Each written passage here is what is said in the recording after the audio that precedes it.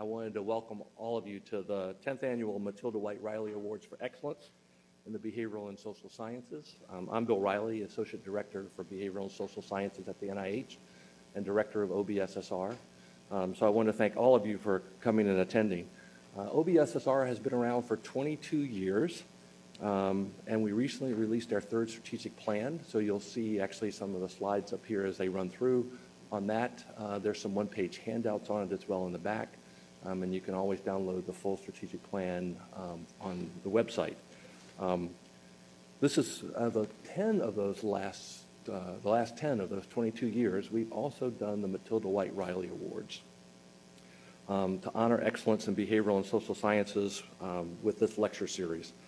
There have been some really stellar past recipients of the award, sort of the who's who, I think, of behavioral and social science research.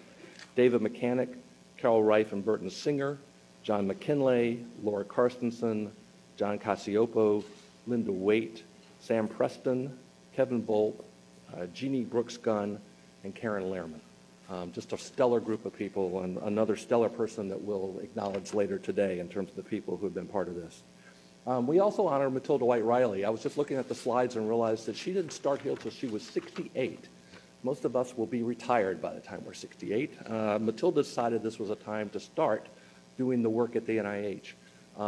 She was instrumental, and there's a lot about her on the website, some of the materials that we have, so I'll just, to keep things brief and short, just mention that for all extents and purposes, Matilda White Riley was OBSSR before OBSSR existed. She was responsible for behavior and health efforts. She was responsible for work at the national academies around these issues. She was the voice of behavioral and social sciences for OBSSR, or for the behavioral and social sciences before that, and advocated for its importance within the National Institutes of Health for many, many years. So it's great to be able to honor her as well as part of these awards. Let me go back.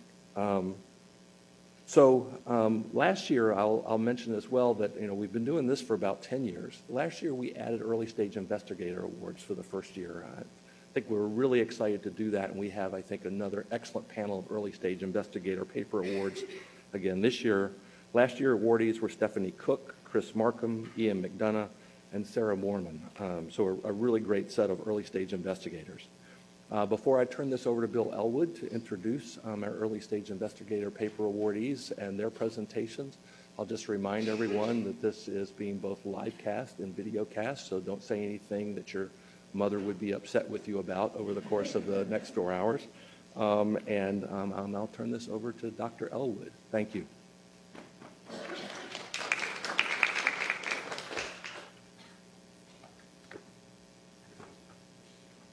Thanks very much, Dr. Riley. As he said, I'm Bill Elwood, and last year we did expand our annual awards to include early stage investigators. Not only, Bill mentioned that Matilda started at NIH at age 68. When she retired, I believe 12 years later from the National Institutes of Health, she went back to Bowdoin College in Brunswick, Maine, and continued to teach and lead the gerontology section at the American Sociological Association. So when we looked again at the honors, we thought it was more than in the spirit of Matilda White Riley to acknowledge current excellence, acknowledge our godmother, if you will, and also include the future, because Matilda was as much about the future as she was about the present. And of course, people not growing old in laboratories, growing old in real life, as you saw on the slide. In the next hour, we will hear presentations from our 4 excellent early stage investigators. You can read about the process online and their extended biographies. Because we have such a limited amount of time, I will turn over the podium to Dr. Erica Fuchs from the University of Texas Medical Branch in Galveston. Erica? Oops, sorry.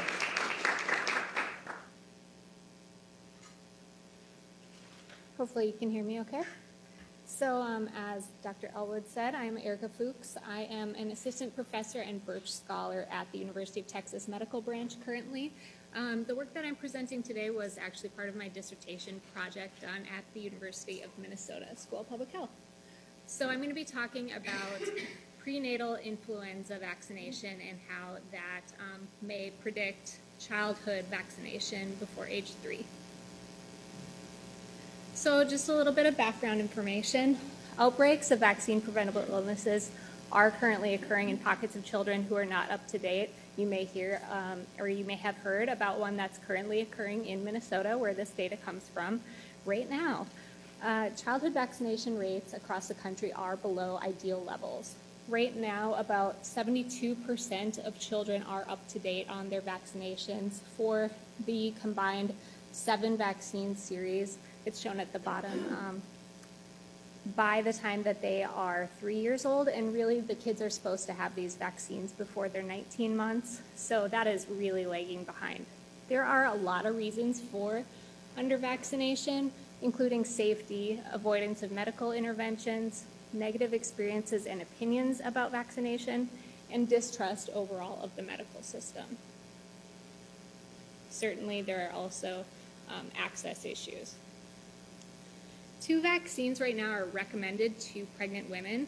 Influenza vaccination has been recommended to prevent mothers from getting influenza during pregnancy, since they may be at increased risk of influenza complications. The Tdap vaccine as well has been recommended since about 2012, and this is to prevent infants from getting pertussis when before they're able to be vaccinated around 2 months of age. So babies who get pertussis have a really difficult time, often for several months. And so if the mom gets the Tdap vaccine while she's pregnant, the antibodies for pertussis can protect the baby from pertussis. Right now, the uptake of influenza and Tdap vaccines during pregnancy are fairly low. Recent numbers from Minnesota have shown about 46% of women are getting influenza vaccination during or just before pregnancy, and about 58% are getting Tdap vaccination. And around the country, these numbers really vary widely, from the low teens of uptake to the 70s and 80s, depending on the location, the hospital, where the vaccinations are occurring. And there are similar reasons for vaccine hesitancy in moms, pregnant women, as there are for their children. So far, interventions aiming to increase childhood vaccination have had limited success.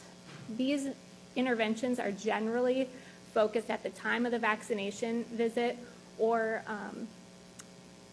after the baby's born. There haven't been a lot of prenatal interventions for childhood vaccination. Right now, there is a measles outbreak occurring in the Minneapolis area. These slides are about a week old, and now, so far, as of last night, they have 20 cases, and they are expecting that will greatly increase. Measles, as I'm sure most of you know, is extremely infectious. So far, all of the cases have been in children 5 years of age or younger. Most of the cases have occurred in children ages 1 to 5, and children are supposed to be vaccinated for measles at age 1. There have only been 1 or 2 cases occurring in children 0 to 1 years of age, but they do expect that that will increase, and babies under the age of 1 have the worst outcomes from measles. Most of the children have been hospitalized at this point. So the state of Minnesota Department of Health is currently recommending accelerated doses of the MMR vaccine for children who have not yet received their 2nd dose. And that is a common thing that occurs when there is a measles outbreak. The purpose of this study was to examine the relationship between prenatal influenza vaccination and childhood vaccination prior to 36 months of age. This is a standard measurement of childhood vaccine uptake, is being that they get this entire series before they're 3. The purpose was that if prenatal vaccination can predict childhood vaccination, there may be potential new avenues and strategies for intervention, because we'd be able to identify these women prior to the time their baby is born. So in order to do that, I used data that was already collected by the Minnesota Department of Health, including Minnesota PRAMS data from the Pregnancy Risk Assessment Monitoring System. This is surveillance data that's linked to vital statistics records. And I used the 2009 to 2011 surveys because they asked questions about influenza vaccination of the mother, including belief questions, which I didn't talk about here, but they were included in that. The PRAMS survey is a weighted random sample of women who had live births in the past, usually 3 months, so they sample a few times a year, and they have about a 60 to 65% response rate. I also used data from the Minnesota Immunization Information Connection, which is Minnesota's immunization surveillance service. And this is a registry that consolidates records throughout the state, and 93% of Minnesota children have at least 2 vaccinations in MIC. There are border sharing agreements so that children who may be going to the doctor in various border states to Minnesota also get their data into this system. There's heavy follow-up from the MIC staff. The measures that I used were prenatal influenza vaccines, self-reported from PRAMS, maternal demographic characteristics, also self-reported to PRAMS, childhood vaccination, which is reported by providers to MIC. Invalid records are excluded, and that means that if a child got a vaccination too early or at the wrong time point, that was excluded from being a valid dose. And child age was also obtained from MIC, which is coming from the birth certificate record. The analyses I used were survey commands and data to take into account the PRAMS weights, because PRAMS is designed to be a representative sample of the births that are occurring in the state for each year. And I used chi-squared tests and t-tests, as well as logistic regression for odds ratios, margins commands to predict risks and risk differences. So this is a table just showing some of the characteristics of the moms who were in the data set.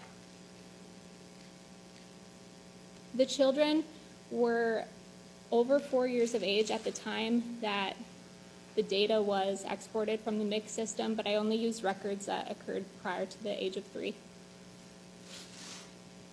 As you can see, there are some differences, especially with education. The moms who got the flu vaccination were slightly more educated. They were also more likely to have a higher income and slightly more likely to have private medical insurance.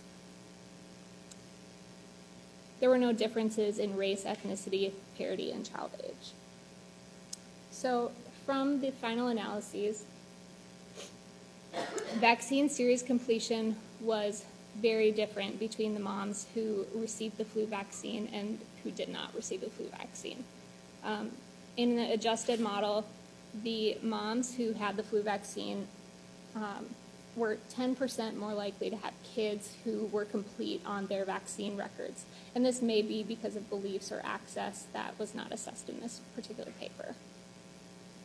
And these results also carried through to each of the different vaccines that are in the series, ranging from MMR, or Hib with the lowest difference between groups, and Hep B with the highest difference between groups, but approximately 10% difference. So there were large significant differences between groups for all outcomes. Some of the limitations of the study is that when you use survey weights, you make assumptions about homogeneity between the groups or within the groups. There was a really small amount of missing data. There were only 6 moms in the data set out of around 4,000 who didn't have a matching baby. Demographic information was missing from about 7% of the mothers. Obviously, self-reportive influenza vaccine receipt is a huge limitation, but that was not consistently captured by MIC itself, so I used the self-reported method. And I didn't discuss beliefs here. So what does this mean? Mothers who reported that they had a prenatal influenza vaccination were more likely to have children who were up to date on vaccines before 3 years of age. Some of the implications are that early identification of those at risk of under-vaccinating their children may be possible. So if a pregnant woman comes into practice and refuses a vaccination, you might use that opportunity or the next opportunity you have to talk about child vaccination with her. And there may be a general skepticism of medicine and healthcare among the mothers who are declining prenatal vaccinations. So, as I said, there's potential for early targeted interventions. Usually multi-pronged interventions are recommended, so something that can assess the beliefs of the mother. Provider recommendation remains one of the most important predictors of vaccination, so making sure that the providers are actually recommending it each time. And doing some kind of reminder, text, email, having a phone call follow-up, those can all help. So just my references here. The first one is the health department. The second is my citation for this paper. And I want to thank my current funder, which is the Office of Research on Women's Health here. I'm a Birch Scholar, and I want to thank Mick and Minnesota PRAMS as well for providing the assistance to get this data. It was a many-year process to get this data and merge them together between two different groups of the health department, and I don't want to understate the help that they provided in doing so. So thank you very much.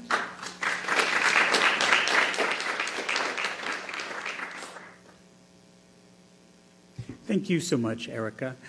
If you have questions, please note them down, because all four of our doctors will speak, and then we'll bring them up on stage for your questions. So please help me welcome Dr. Emily Homan from the Pennsylvania State University. Emily?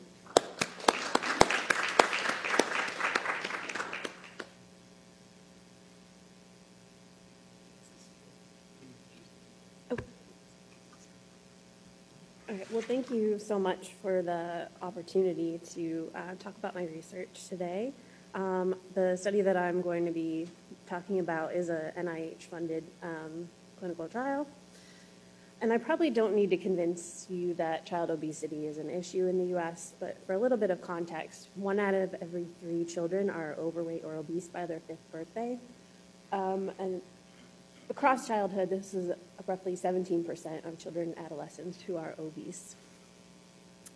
So risk starts in infancy, and in fact, even before infancy, but there are mixed findings about the associations between infant diet and obesity risk, and most of what's been studied is breastfeeding and the timing of introduction to complementary foods. A number of studies have shown a protective association between breastfeeding and obesity risk, though some propose that this may be due to residual confounding factors such as socioeconomic status, and also early introduction of complementary foods, typically before 4 months, have been associated with greater weight, although this could be due to reverse causality, where infants who are already heavier are introduced to solid foods earlier. Less work has been done on infant dietary patterns. This is a figure from a paper from a grad student who worked with the group I'm in at Penn State, looking at dietary patterns among 9-month-old infants in the Infant Feeding Practices 2 study. And she found 5 different dietary patterns among these infants, and found that those that had a diet characterized by mixed breast and formula feeding, as well as high energy density foods such as French fries and sugar sweetened beverages, had the highest rates of overweight at 1 year. So I looked at dietary patterns using a similar approach in our intervention study, which is the Intervention Nurses Start Infants Growing on Healthy Trajectories, or INSIGHT study. And this is a birth to 3-year intervention where we recruited first-time moms and randomized them to a responsive parenting intervention or child safety control right at 2 weeks of age.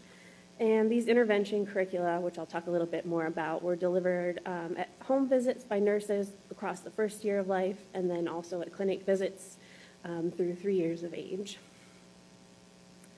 And so far to date, we've published results showing that our responsive parenting intervention has had beneficial effects on infant weight gain. So infants in the intervention had slower weight gain from birth to 6 months, lower mean weight length percentile, and a lower prevalence of overweight at 1 year.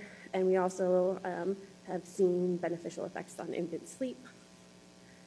So our intervention is responsive parenting, which is defined as mothers or caregivers' prompt, contingent, and appropriate interaction with their child. And there's a variety of research showing that responsive parenting is associated with many beneficial outcomes for the child, including language development, emotional health, and what we're most interested in, weight status. So we focused on teaching responsive parenting principles across all the various behavioral domains that infants experience, so sleeping, fussing and soothing, active social play, and then feeding, which is what I will focus most on. So the aims of my paper were to look at dietary intake amongst 9-month-old infants participating in Insight to determine whether dietary patterns differed between the intervention and control group, and to assess the relationship between dietary patterns at 9 months and BMI percentile at 2 years. Our sample is 279 healthy first-time mothers and their singleton healthy newborns. We recruited both breastfeeding and formula feeding mothers in this study as well. Our curriculum was very extensive and, like I said, covered domains of sleep, fussing, soothing, etc. But just a quick overview of some of our feeding messaging. We included info not only on what to feed, but also when and how to feed. So for what to feed, we emphasize that infants should only be consuming breast milk or formula for the first 4 to 6 months of life. And then once solids were introduced, we focused on providing healthy and age-appropriate portion sizes. We talked about when to feed, focusing on hunger and fullness cues and feeding in response to those, as well as some feeding milestones. And for how to feed, this was the largest part of our curriculum. We taught messaging such as don't pressure your child to finish a bottle, encourage repeated exposure to novel foods such as vegetables to help encourage liking and acceptance of these, to establish mealtime routines and limit setting, and to avoid using food as a reward or to control behavior. And this is just a sampling of our messaging. For this analysis, I used latent class analysis to identify discrete mutually exclusive classes of dietary patterns based on responses to food frequency questionnaire at 9 months. And this technique allows us to identify groups of individuals that share similar characteristics. So the dietary variables we looked at were breastfeeding, which we defined as less than or greater than or equal to 80% of feeds from breast milk, and a similar dichotomization for formula. And for complementary foods, we would have liked to use dietary guidelines, but there currently are not dietary guidelines for birth to 24 months, soon to change, hopefully. And so instead we used the Child and Adult Care Food Program meal guidelines for 8 to 11-month-old infants to guide our analysis. And we categorized intake as less than or greater than or equal to recommendations, as well as for foods that are not recommended for infants, such as French fries and sugar-sweetened beverages. We categorize those as 0 or more than 0 times per day. So I'll talk a little bit about the 5 patterns that we identified. To orient you to these figures, the food categories are listed on the y-axis, and on the x-axis is the item response probability, which is the probability of the child consuming these items given membership in this class. And I've highlighted the bars in green showing the most interesting or important foods in each pattern. So the first we labeled as breastfed fruits and vegetables, which was about 24% of infants. These infants had a high probability of consuming breast milk, as well as vegetables and fruit. Our second pattern, 10% of the sample, we labeled as breastfed low variety. These infants had a high probability of consuming breast milk, but compared to the previous pattern, a much lower probability of consuming fruits and vegetables. Our third pattern, formula, fruits, and vegetables. These infants had a high probability of consuming formula and a high probability of consuming fruits and vegetables. Our fourth and largest class was formula low variety. These infants had a high probability of consuming formula, and compared to the previous class, a relatively low probability of consuming fruits and vegetables, and this was about 40% of the sample. And our fifth class had a high probability of consuming formula, fruits and vegetables, but compared to the other four classes, had also a high probability of consuming juice, sweet drinks, sweet foods, and French fries. So we labeled this pattern formula high energy density. We looked at whether maternal characteristics predicted membership in these classes. And so relative to the breastfed fruits and vegetables class, mothers who were older, had higher incomes, were married, or had more education were less likely to have infants consuming the formula low variety or formula high energy density class patterns. And mothers with higher pre-pregnancy BMI were more likely to have these patterns. Mothers who returned to work by 3 months were more likely to be in the formula low variety class. We wanted to look at whether our intervention moved the needle on these patterns at all. So this is the percent of participants in each class.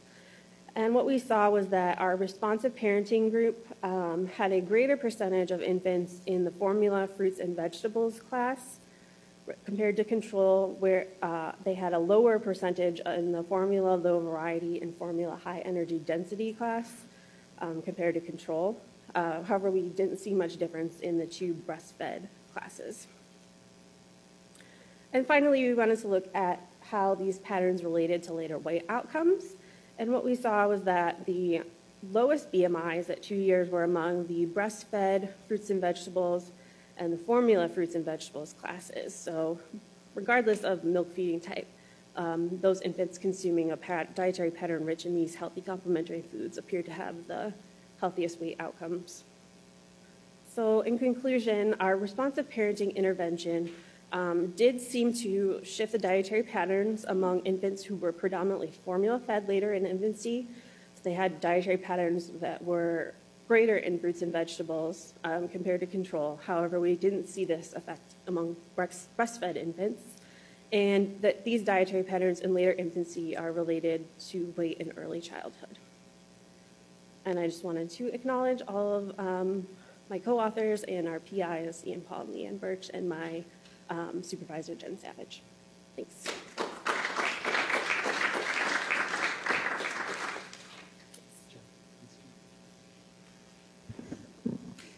Thanks so much, Emily. Please help me welcome Dr. Frank Inferna from Arizona State University in Tempe. Frank?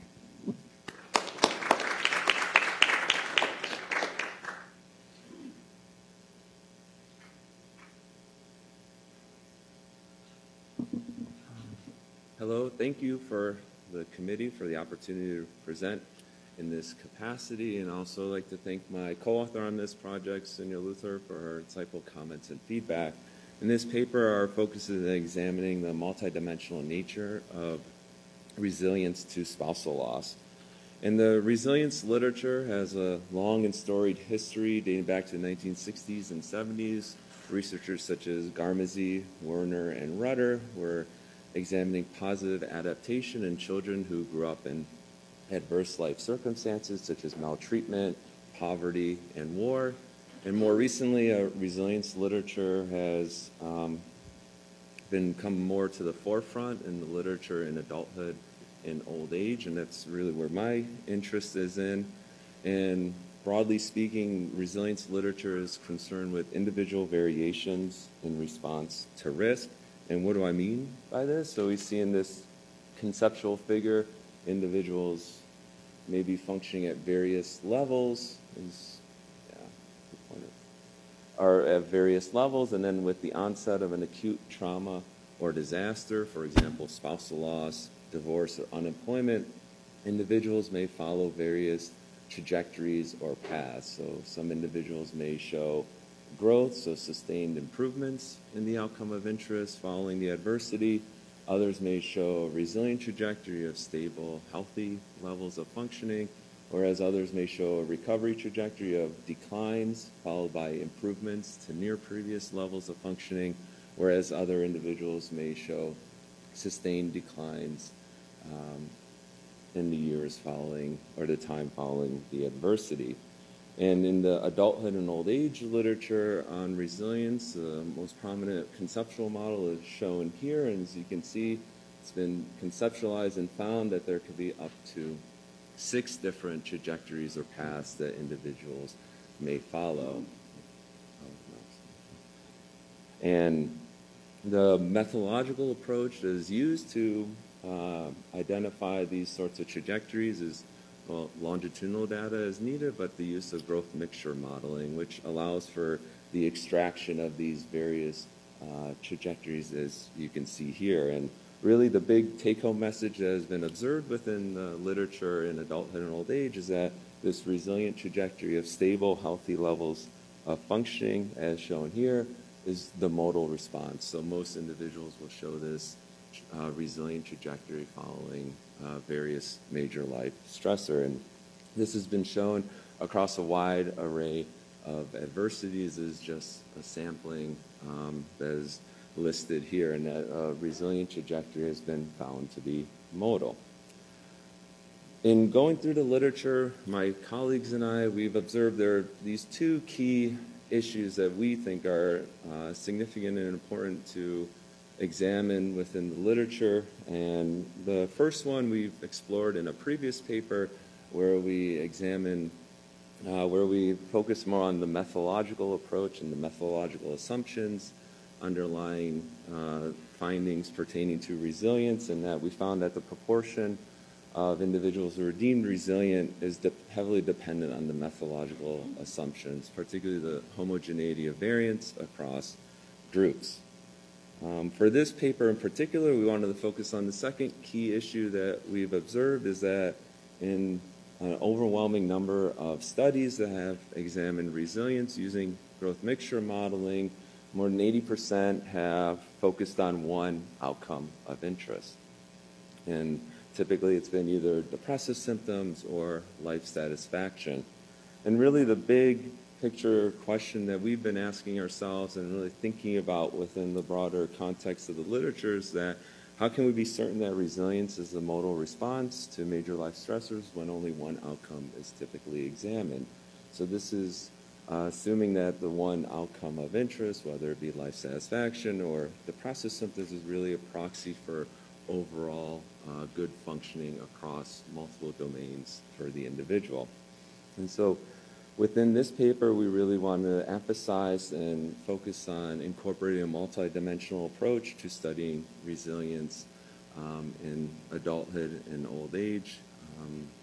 In particular, so this is a long history with lifespan developmental research, and developmental psychology has long acknowledged that there are different subcomponents within various domains. So for example, focusing on subjective well-being, not only is there life satisfaction, but also how is it that positive and negative affect potentially change similarly or not in relation to various adversities. So are similar patterns of resilience found across dimensions of well-being and also other prominent health indices.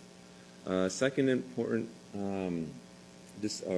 consideration is really thinking about whether resilience in particular outcomes, say life satisfaction, because that coexist with declines in other domains of functioning. So if individuals are showing a resilient trajectory for life satisfaction, does this also correspond to a resilient trajectory for other dimensions, such as positive affect and also dimensions of health?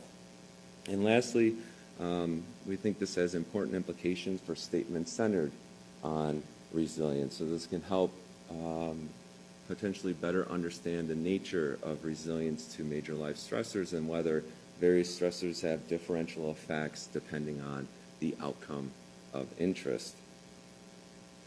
And so here are 3 aims or research questions for this particular study. So first, we were interested in examining trajectories of change across 5 outcomes, so 3 pertaining to subjective well-being, life satisfaction, positive affect, and negative affect, and 2 outcomes pertaining to the health domain, so general perceptions of health and physical functioning. And our second goal is to examine the degree to which that there's concordance across each of the outcomes, so how many outcomes are individuals shown to be resilient in across the 5 outcomes we focus on. And lastly, we're interested in what are some of the factors that promote or are predictive of resilient outcomes. To address our research questions, we use data from the Household Income and Labor Dynamics of Australia study, or HILDA. It's an ongoing interdisciplinary nationwide panel survey that assesses participants across a wide range of psychological, sociological, and economic outcomes on an annual basis. And so we use data on 421 participants who reported losing their spouse over the course of the study. Our three measures of subjective well-being that we utilize in this study are life satisfaction, negative affect, and positive affect, and these measures are assessed at each annual wave. In our 2 outcome measures pertaining to the health domain are general perceptions of health and also physical functioning. And again, these are assessed at each annual wave. And then in terms of predicting what's linked to resilient outcomes, in addition to sociodemographic factors, we include these 3 predictors that broadly relate to social resources, anticipating reliable comfort, one's social connectedness within their network, and also their everyday role functioning or emotional functioning.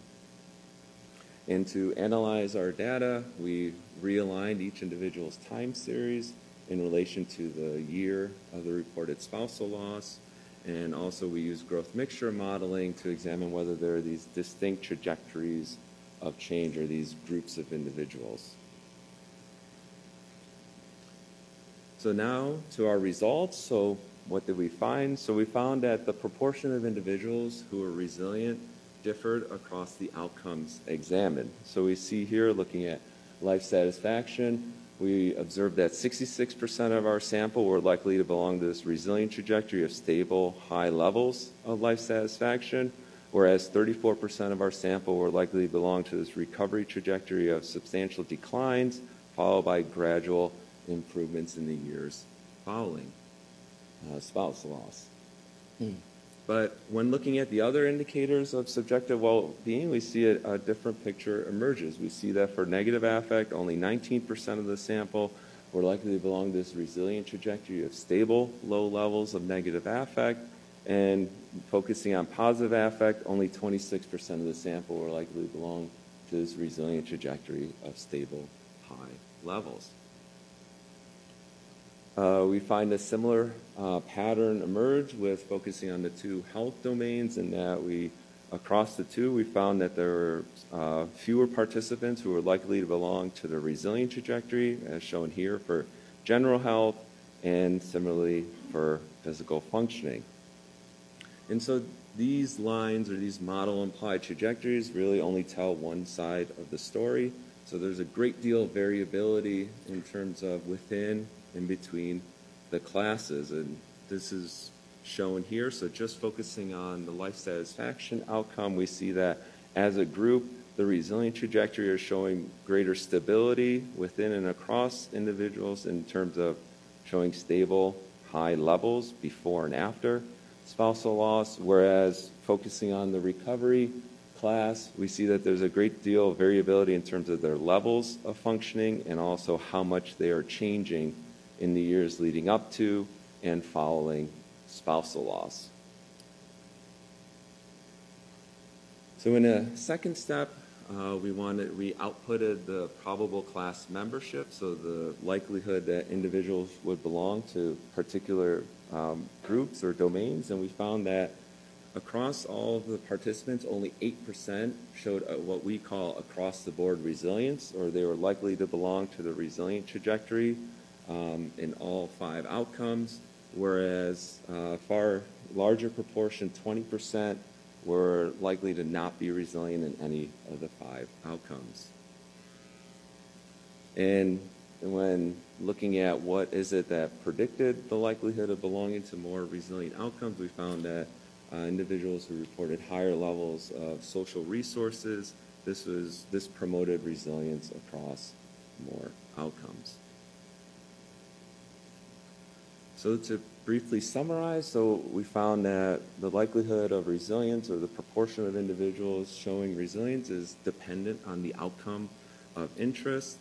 And really thinking about this more broadly conceptually in terms of the importance of incorporating a multidimensional approach and examining multiple pertinent outcomes when studying resilience to adversity, and that resilience can coexist with declines in other outcomes or pertinent domains of functioning. If individuals are showing a stable, high trajectory of resilience for life satisfaction, that may not translate to other domains as we have shown here, and that there's a great deal of cross-domain variability, and that the proportion of individuals showing resilience or exhibiting resilience is going to depend. It's going to depend on the number and the types of outcomes examined. If we had solely focused on life satisfaction, then a very different picture would have emerged in terms of how we would have conveyed our findings and our results.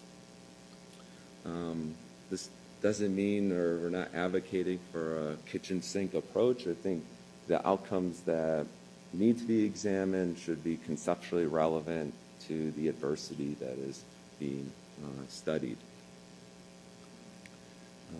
Our study is not without limitation. So longitudinal panel surveys are great in that they afford the opportunity to look at long-term change. However, we're constrained in being able to study the processes underlying resilience, and also the types and number of pertinent vulnerability and protective factors that we can include. So in future research, we're interested in looking at or applying this approach to other major life stressors, including chronic health illness and also disability onset, and really expanding beyond the health and well-being domain to other pertinent outcomes, such as one's connection with others, character strengths and virtues, and also what are the various processes underlying resilience. Thank you.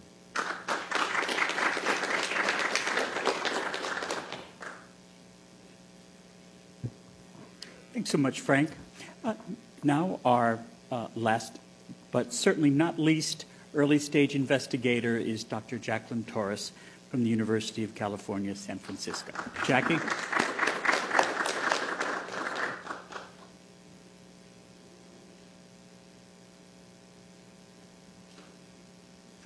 Good morning. Thank you so much for having me.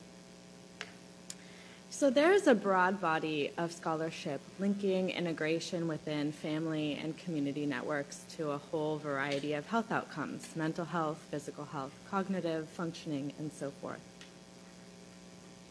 But a lot of this work has not examined in detail the specific context of social ties for immigrants and their family members in the US and worldwide. So national survey data from 2008 suggests that among foreign-born Latinos, the largest immigrant population in the US, 40% report making weekly phone calls to family and friends in places of origin in Latin America. 52% report sending remittances or sending money to family or friends in places of origin. And it turns out that going back to even early 20th century sociology, there's been this long tradition of sociologists and even anthropologists observing these cross-border connections that immigrants maintain to family and friends in places of origin, and the emotional, symbolic, financial implications of those connections. So until a couple of years ago, there hasn't really been consideration of how these cross-border connections might impact health and how those might be unique impacts as compared to the impacts of local social integration. So the motivating question for this paper is there a relationship between cross-border social integration, social ties, and depression? So I look at depression in this paper and I expand to look at other physical health outcomes in other papers. And it's important that I look at this longitudinally, given the potential for reciprocal associations between social integration broadly and cross-border social integration in particular, and depression outcomes. So I want to look at the impact of baseline cross-border ties on subsequent depression and being able to control for baseline depression to account for some of those reciprocal associations. But let's step back, and I want to tell you about some potential mechanisms that my colleagues and I have been thinking through in linking cross-border ties to depression in particular, but other health outcomes, broadly speaking.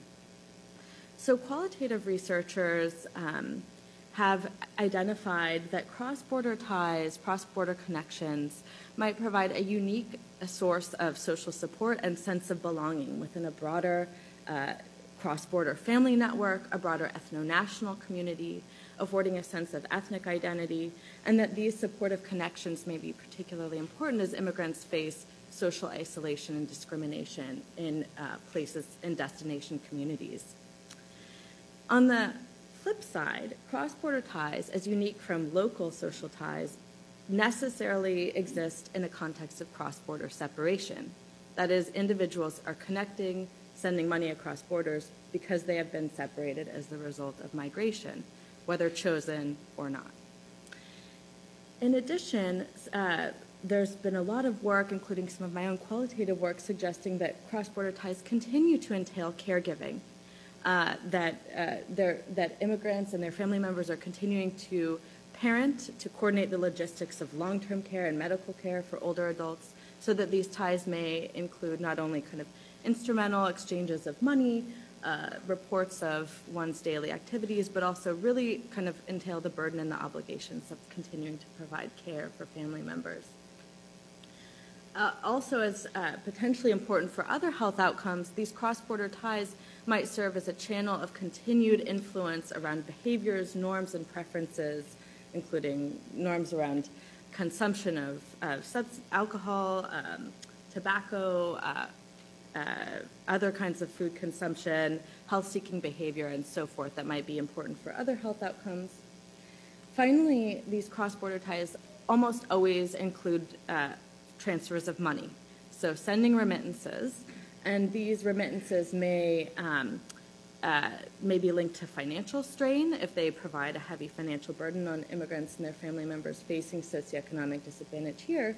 But they can also have kind of more positive implications for mental well-being and sense of self, and that they may serve as an act of altruism, a marker of socioeconomic mobility, and give one a sense of having fulfilled the obligations connected to the contract around migration.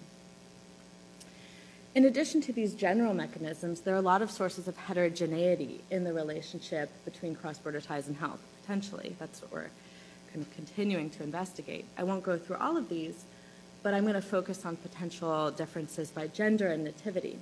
So in particular, sociologists have identified that women may face greater burden and kind of continuing to provide care across borders, continuing to kind of maintain family networks both here and there.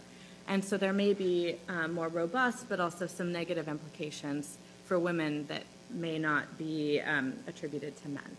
In addition, nativity, we think that these ties might have more robust implications for the health outcomes of immigrant populations relative to their U.S.-born children, given that those ties are likely less distal and kind of, more links to to close family members versus extended family members. So I hypothesize, even despite kind of some of those potentially negative associations between cross-border ties and health, that overall I'll see this significant positive association between baseline cross-border ties and lower levels of subsequent depression in a sample of immigrants and U.S.-born children of immigrants. And then I expect that this relationship will vary by nativity and gender, possibly some weaker associations for men, as well as U.S.-born respondents.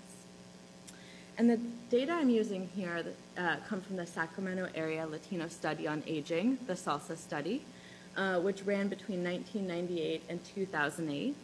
It included 1,789 respondents at baseline, and about half were primarily of Mexican origin, immigrants, and then the other half were U.S.-born children of Mexican immigrants, so Mexican American.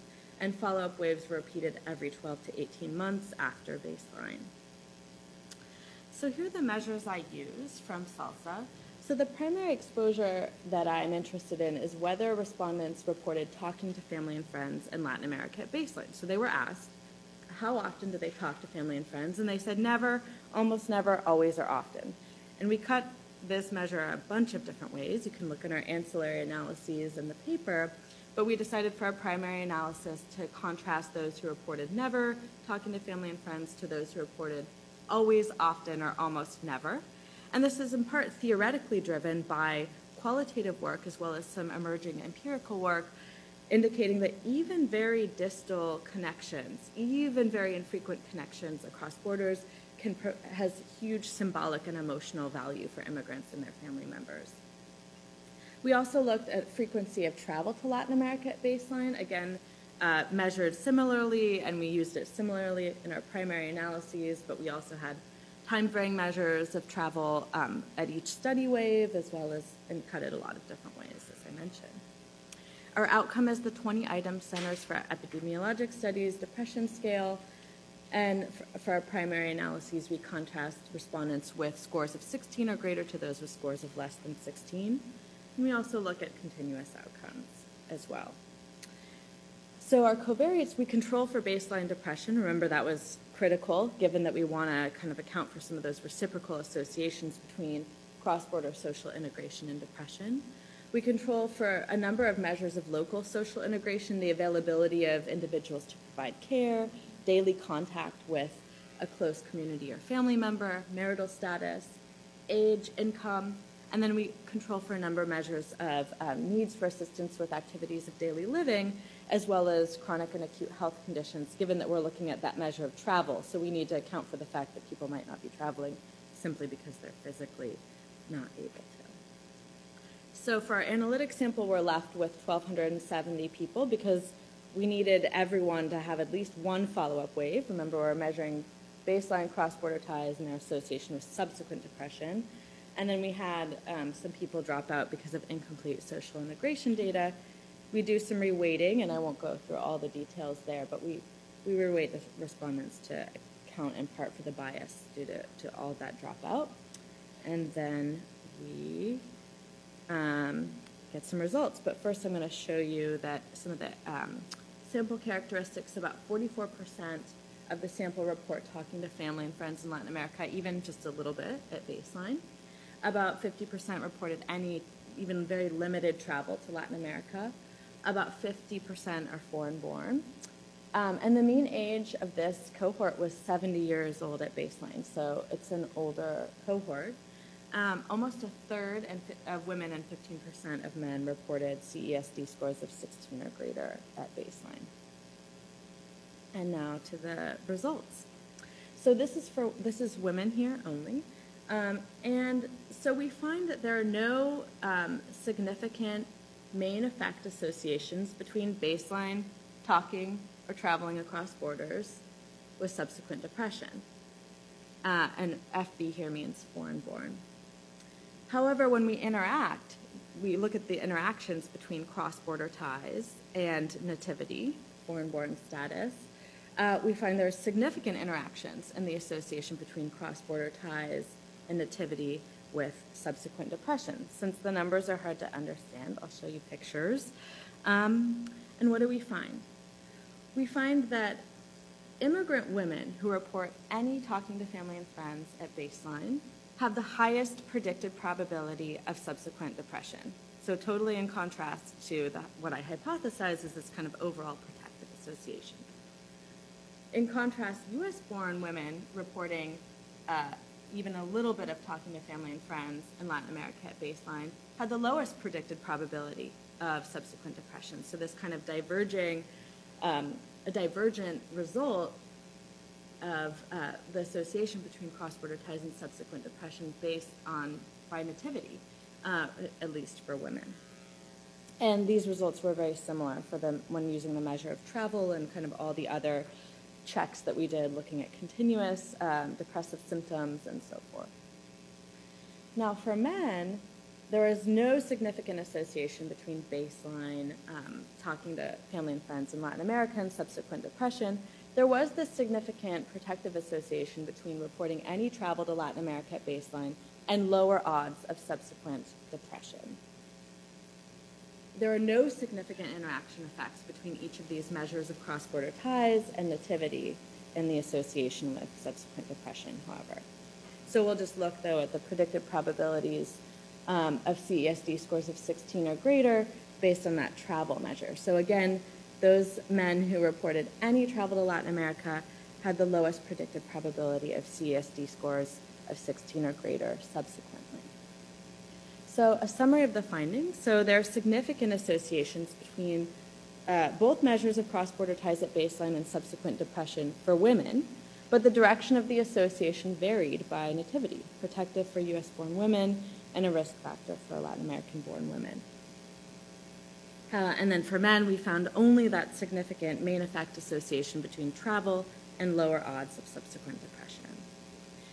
So the implications of these findings and other work that my colleagues and I are doing around cross-border ties and health, so we know that social integration, support, strain, and loneliness are widely considered to be determinants of population health, but the specific context of these social factors, including their cross-border nature, needs to be considered as a social determinant of health for immigrants and their family members.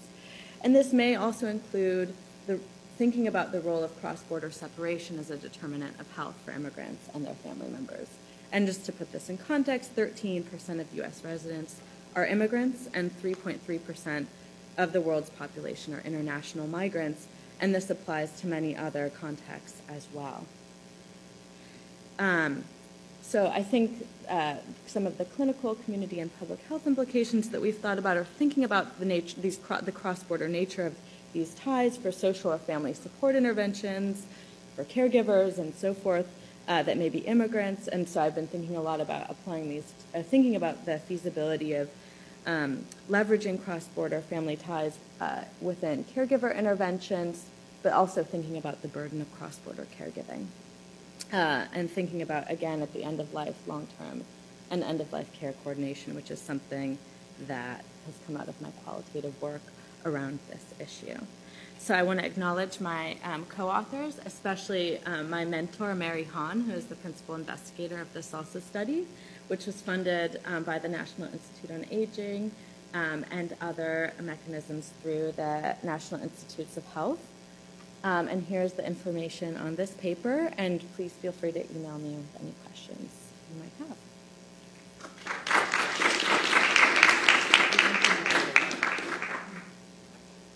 Thanks so much, Jackie. And panelists, if you'd make your way up to stage to join Jackie.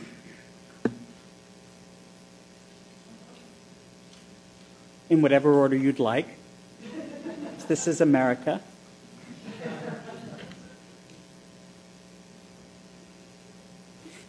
And now it's time for you all to talk. What questions do you have of our panelists? Dr. Spots.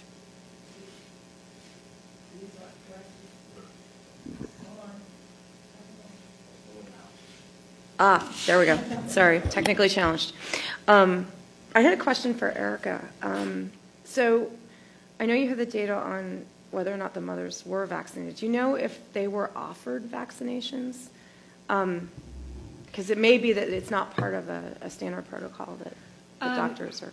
For influenza vaccination, it should have been a standard protocol at the time that the women were receiving, were doing, having prenatal care during this time.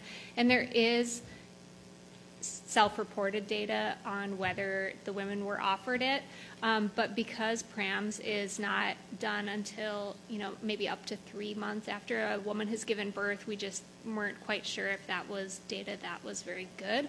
But provider recommendation, just like anything else, did predict all of the outcomes in this study as well, and so did all of the other maternal beliefs that you would expect. They just weren't included in this paper due to space. So, yeah. I also have a question for Dr. Fuchs. I'm wondering, let me phrase my question in the form of a comment. I'm wondering about the, first of all, I was surprised to see that you have 65% of women vaccinated. That's pretty much the population parameter. That's pretty much right on target for that, for influenza. Among the 35% or so that aren't vaccinated, what fraction of that do you expect to be actionable in terms of targeting for intervention? Because think with vaccination, influenza vaccination research, there's a fraction of those that just will never vaccinate. What's your expectation? I agree that there is a group of people that just will always refuse, and we have to kind of accept that at this point, that that is just going to be the case. But most women will get the vaccine if their provider recommends it. So I think that what would be helpful in this case is actually to have a system that has better follow-up and tracking of the doses that are given for vaccination for influenza, because, for example, I'm sure, here they probably have flu vaccine clinics. So usually if that happens on a work site, those aren't included in things like immunization registries. So there actually may be women who are forgetting that they did that. They might not be reporting in immunization systems. It might be occurring a couple months before the pregnancy, which would be fine because you can get vaccinated before your pregnancy and that'll still protect you during your pregnancy, of course. So if women aren't thinking back, to the 3 months before they got pregnant and remembering it, that just might not be captured as well. So, maybe there is a small portion of women who just will always refuse to be vaccinated, but as long as providers are consistently recommending it and as long as we have a lot of opportunities for vaccination, I think that we can achieve higher vaccination targets. Okay, Dr. Spittle.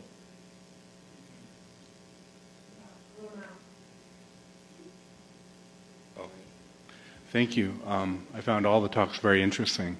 I'd like to ask Frank a question. So I think you did a stellar job at unpacking heterogeneity in this resilient question.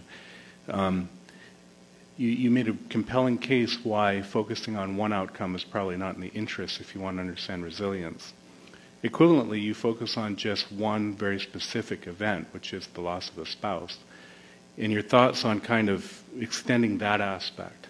But really, to me, the more substantively interesting question is, what are your thoughts about extending your work to move beyond the selection protection problem of marriage? In other words, people marry non-randomly, and it could be that the spouse that had passed had features or characteristics that predicted the resilience of the surviving spouse. This is a literature that I thought you were going to speak on, but I'm sure it'll be part 2 of your work, and just wanted to hear what you're thinking. Thank you for the question. Yeah, so in current work, we are extending this approach to other major life stressors. So we're looking, we just had a paper accepted where we're looking at child bereavement, and we find a similar pattern in that a far fewer proportion of individuals are resilient across all outcomes examined when looking at a multidimensional approach. And your question pertaining to, looking at this spouses as a unit and how they rely on one another. And within this paper, we didn't examine that in terms of how spousal characteristics, because depending on whether the surviving spouse was involved in caregiving-related duties or and also other health characteristics of the spouse, that could influence how it is that adjustment really follows. We've done that in a previous paper where we just looked at one outcome, but I think within this data set, it's certainly possible to explore these avenues because it is a household panel, and yeah, that'll keep me busy for another couple of years. So thank you. Yeah, that's a good point. Certainly, Mark. Dr. Inferno, I was curious, in the resilience issue and the shock, there's a comparable literature on like divorce and wound healing and things like that were more of a biological risk. And I was curious whether you had been looking at issues of, let's say, inflammation or even kind of cardiovascular markers. I'm thinking in particular of the Kiko-Glaser work in terms of the consequences of divorce and kind of the shift in the biological risk of that individual long term. That's a really good question and comment. Within this paper, that wasn't our focus to get more at the biological health risk, but I think in future papers we can certainly explore that. The HILDA doesn't have biological health information, but like the health and retirement study does, and I'm quite familiar with that data set, and so that could be another avenue to examine how the adversity can be linked to an increased health risk, right? Focusing on inflammation and also other markers of allostatic load as well. Dana? Sure. Good. Dr. Homan, I was wondering if you could comment on what you think might be the mechanisms of your intervention that seem to have some effect on some of the moms, and I'm wondering if the mom's own diet figures into their willingness to buy into a healthy diet. And I'm also curious about for whom a French fry diet would be recommended. Well, your first question.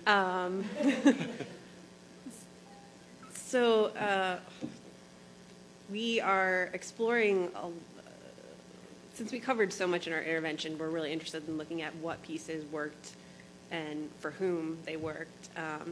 For the diet data that I presented, the interesting thing for me is that we found benefits really only among those that were consuming formula later in life, in infancy, as opposed to our weight outcomes paper where and other outcomes where we see similar effects across breastfed and formula-fed infants. So I think in this group, the formula-fed infants, we know from literature, are at greater risk for consuming less varied diets and also for lower acceptance of fruits and vegetables. So I think for this particular outcome, this was one piece of our guidance that may have been more particularly effective for mothers who were feeding formula,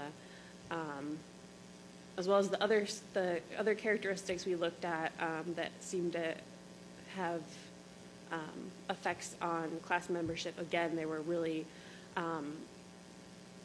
related to the formula-fed classes. So I think this particular set of the guidance really was helpful for mothers who were formula-fed and may also have these other risk factors of less education, employment. There are also risk factors for more formula feeding. For French fry diets, I don't think a French fry diet would be recommended for anyone, but... Ronald McDonald? Burger King? Yeah. I think everything in moderation is key. However, for a 9-month-old, French fries are probably just more of a no-no. Once you get a little bit older, I think some French fries every now and then is perfectly acceptable.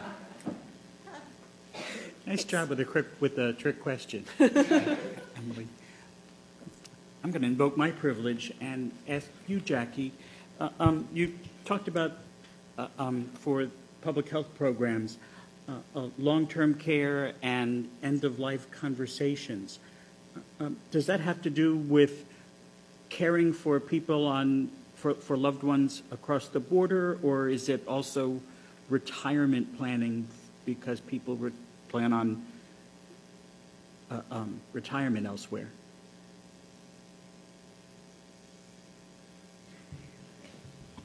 Thank you for that question. So I think that could be some of the background in the quantitative work that I presented, but is something that I've explored. I think there is ripe for future qualitative exploration. In my own qualitative work with older adults, I found that it's both. So it's individuals who are coordinating the care of older adults back in their place of origin, and a lot of the financial strain may come from having to provide for regular medical care. I used to be a case manager in San Francisco for immigrant families, and one of the stressors that I heard a lot was I have to provide regularly for my mother's dialysis in, in the country that she lives in the community that she lives in, and it's kind of this regular demand for financial strain. So it's financial and also logistic care coordination for family members who live across borders, but also for older immigrant adults, there's often a desire to live one's end of life in one's place of origin, and that's kind of been explored by sociologists and others in terms of their hopes and wishes, and whether that's the very end of life while they're still living, or to be interred back in their country of origin, and their family members have to coordinate that. And often that wish doesn't come true or can be especially burdensome. So in my qualitative work, I've uncovered, the burdens, but also kind of the hope involved with kind of imagining one's end of life back in one's place of origin. So remittance amounts can vary over time. Yeah.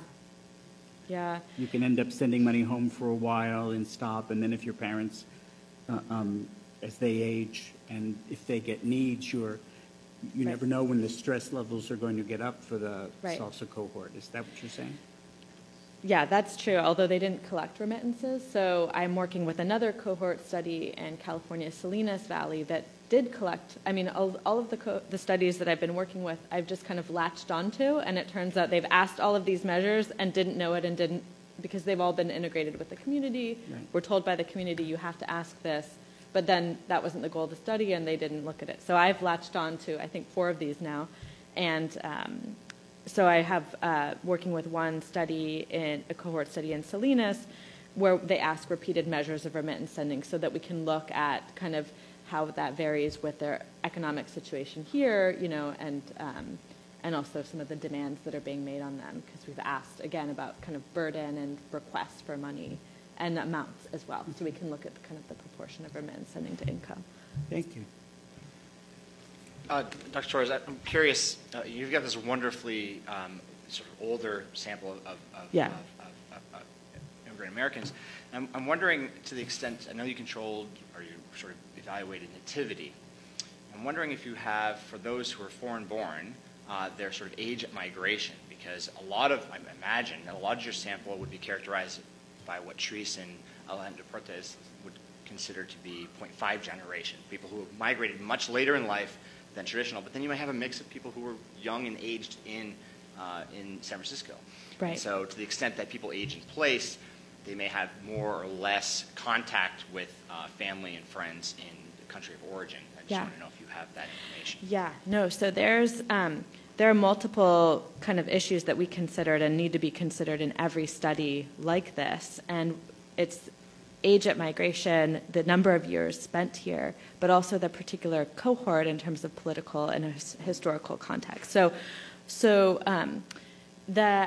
This group was a cohort of people who migrated as braceros, or after that program, so they engaged in circular migration. They had an average of 35 years in the United States, the immigrant subsample, and so given that they had an average of 35 years, very few of them were here for a short period of time. Most of them likely benefited, if they were at some point undocumented, from the Immigration Reform and Control Act of 1986, so that all of them had the legal status to go back and forth, and were part of that agricultural kind of circular migration where travel was more possible. And so even though, they stayed here for longer periods of time, they were able to go back and forth. They had that fluidity of movement. And so we didn't control for years here, partly because we thought, there's a lot of kind of homogeneity in the immigrant cohort, although we were kind of starting to do that later on, and some other work on looking at inflammatory markers and how this tracks with other physical health outcomes. But I think, so the cohort that I'm looking at in Salinas now, which is younger Mexican-American or Mexican origin moms, we think the context of their migration is very different. Their ability to return is almost none. And so that may make the meaning of phone calls and so forth even more heightened in terms of their symbolism, but it also may force them to be even more rooted here. And so this was a cohort that was kind of characterized by that circular back and forth migration. I had a question for Dr. Inferno. One of the things I was thinking about was sort of the expectation of bereavement and thinking about death as a process. And I was wondering if you have any ability to leverage the sort of expectedness of the death and sort of thinking about what people may be doing pre-death in terms of, relying on social networks and thinking about that in terms of potential avenues for interventions. No, I think that's a great question and comment in terms of the more anticipation period. And within this data set, they don't particularly ask questions pertaining to that, but there are ways to get around that in terms of more proxy variables, so looking at the health of the spouse who passed away and seeing whether they number of chronic conditions, also whether they reported any disabilities or poor health and how connected they were. We've explored that in another paper, and we found that poor partner health before spousal loss was associated with better adaptation or better adjustment in the years thereafter. So it's certainly something we can explore further within this and other data sets. But I definitely think that period leading up to it, the anticipation, whether it's a sudden or long drawn-out illness, I think that can have important ramifications for adjustment following. Mark? Last question. It's your prerogative as our distinguished scholar today. So, Emily, I'm just intrigued by the breastfeeding start.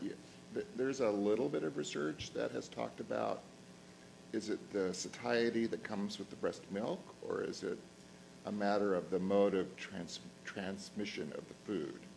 So is it milk, or is it the breast, which makes the kid just get frustrated and not take it? So I'm curious whether you've had a situation where you've fed using the bottle, using breast milk.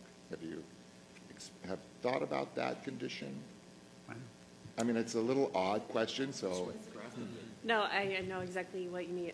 We actually are looking at this in our data set right now, looking at whether percentage of feeds from bottle, particularly amongst infants that are getting breast milk in a bottle, is related to weight gain. And what we're finding is, yes, it does seem to matter much more than the type of milk itself. Yeah, thanks. Terrific. We will have time after today's event to get lunch and visit with our scholars. So your questions indeed will get answered later.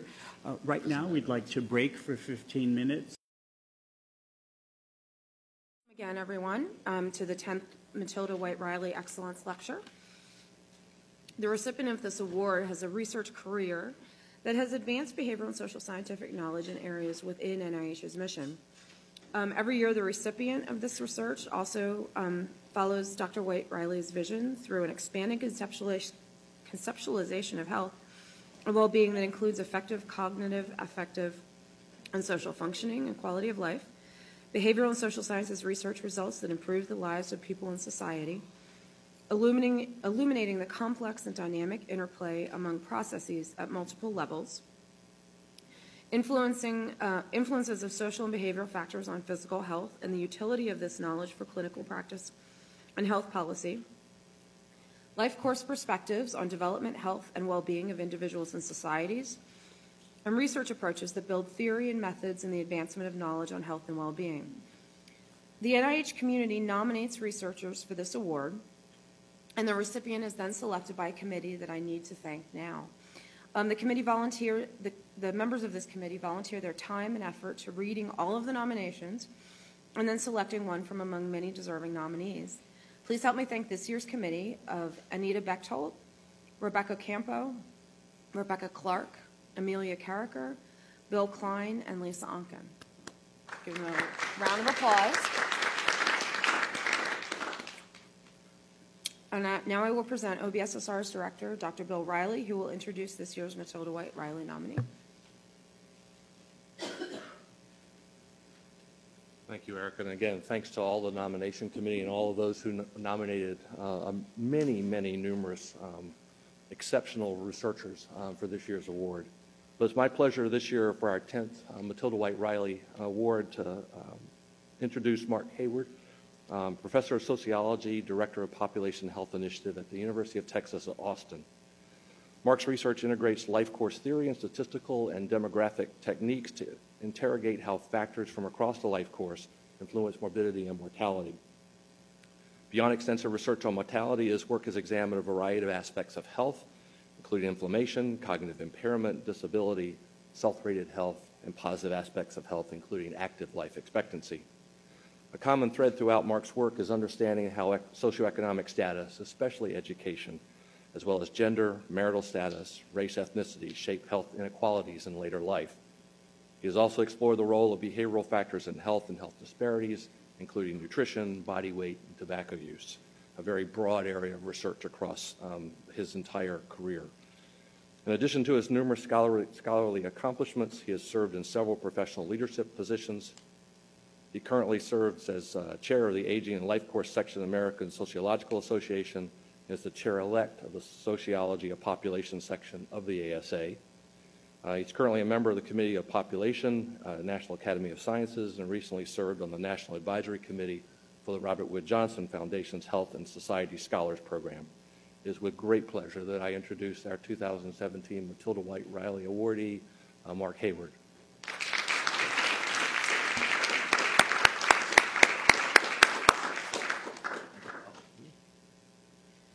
You want to do the plaque? So let's do the picture.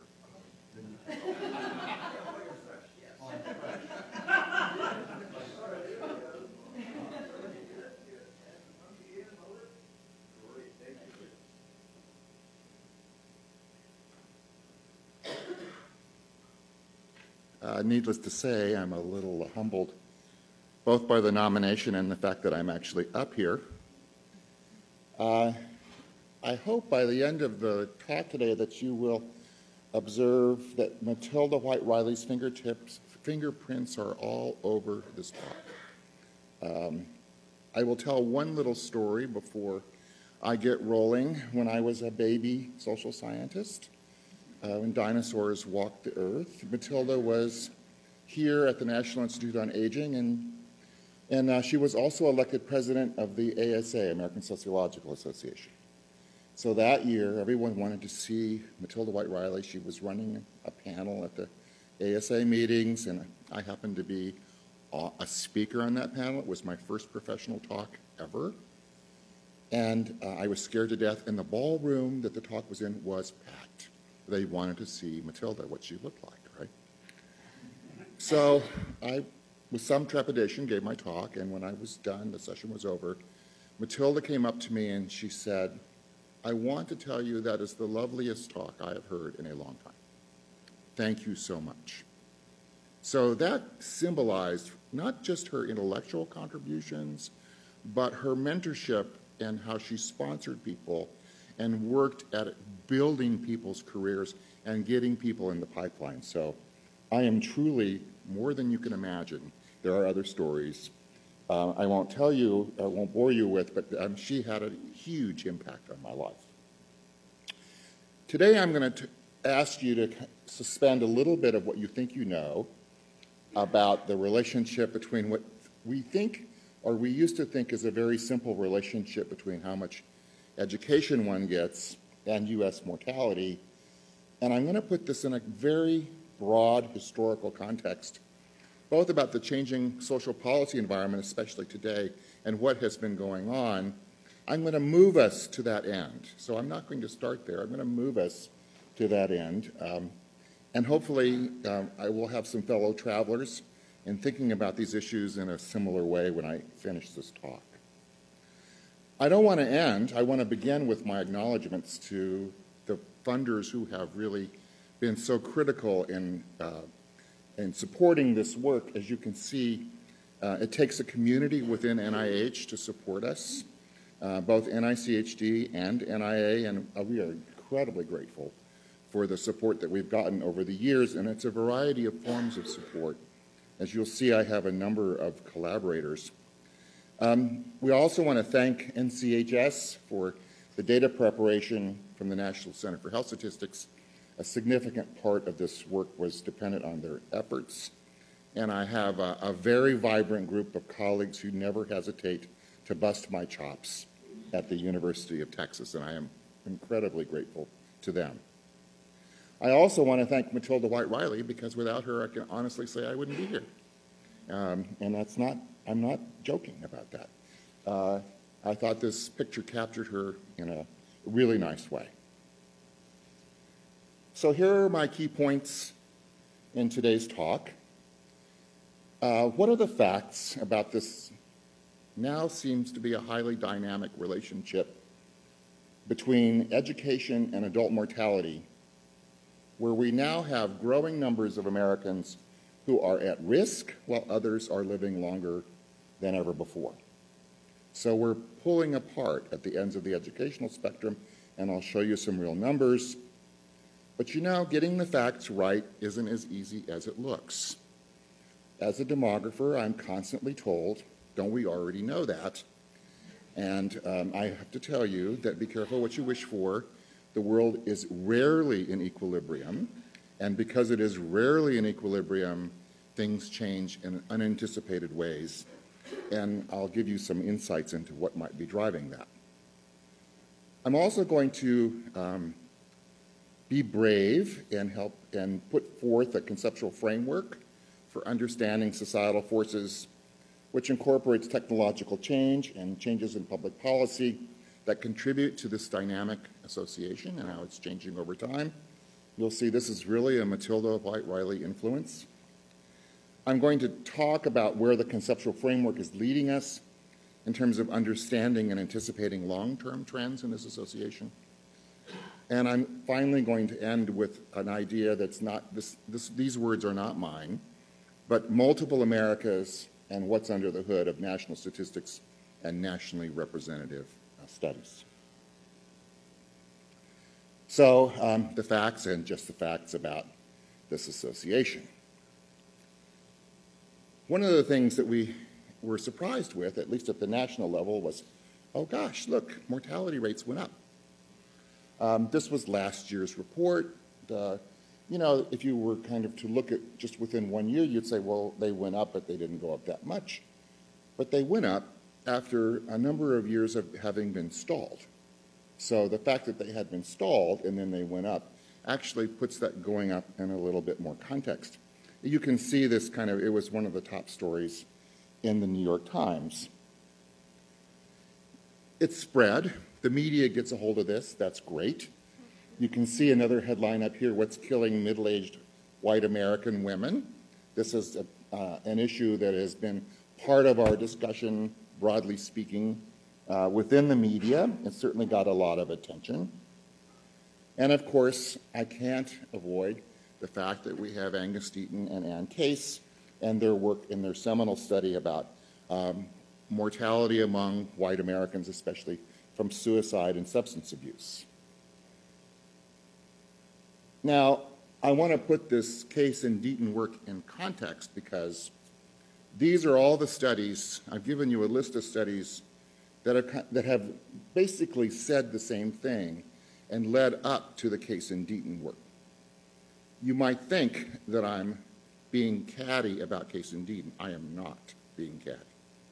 The reason it is so important is that we need this level of reliability in a kind of complex story. And if it takes a Nobel Prize winner to capture the attention of the American media, so be it. Because I applaud the fact that they were able to grab U.S. headlines, even though we've been coming at this from a number of ways. Many different data sets, many different forms of investigation, many different approaches, statistically speaking. And the one nice thing is, we really do have a very consistent story. Any one of these studies can be deconstructed, right? I'm not going to be spending time for deconstruction. I'm going to be applauding the work that they do.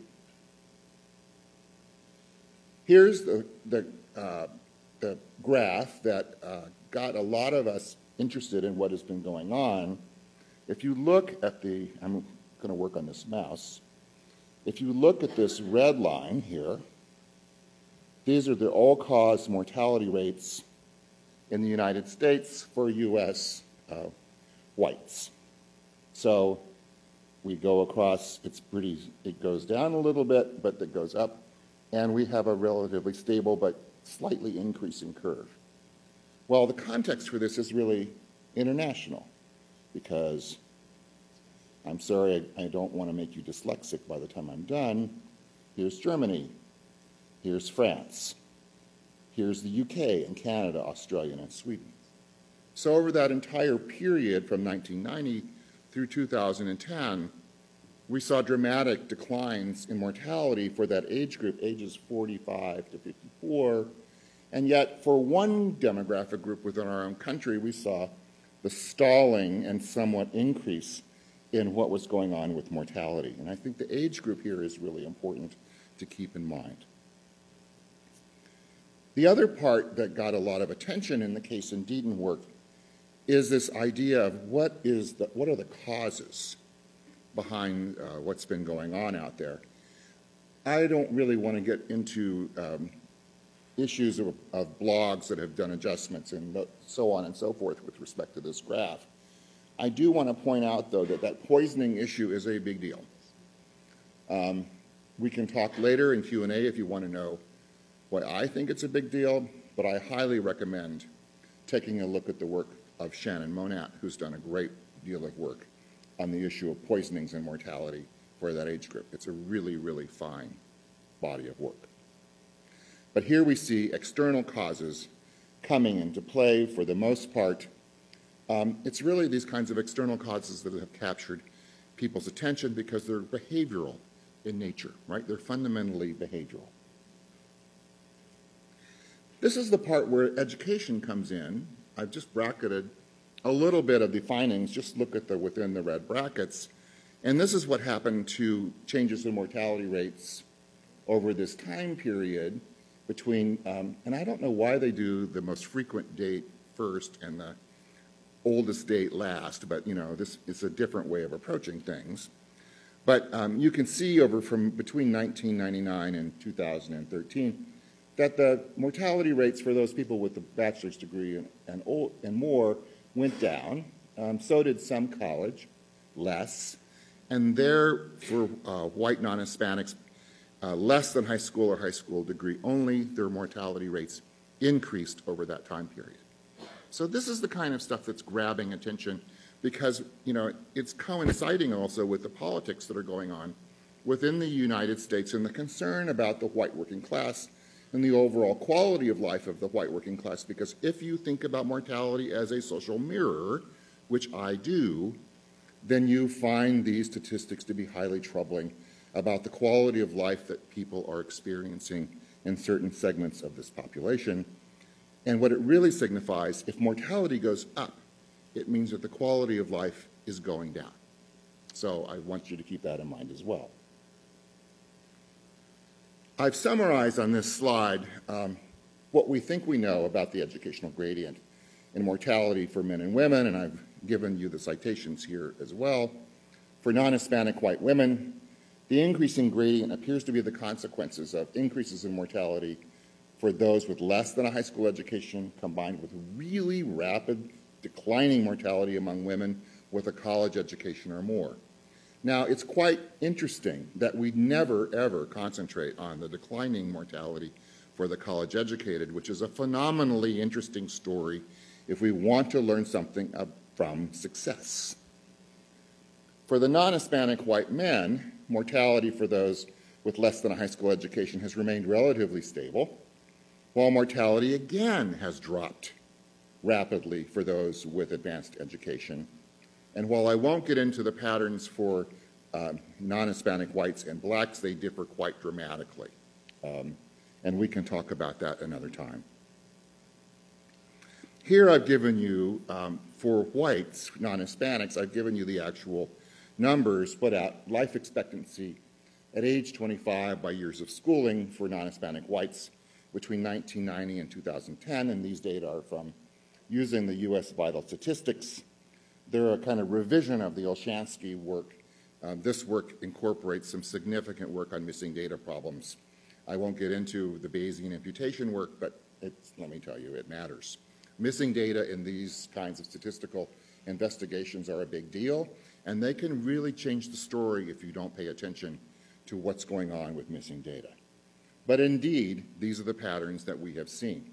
Now, I want you to think about what's going on here. We have declining life expectancy at age 25, and age 25 matters here. And we have, for the less than high school, we have increasing life expectancy for the college-educated.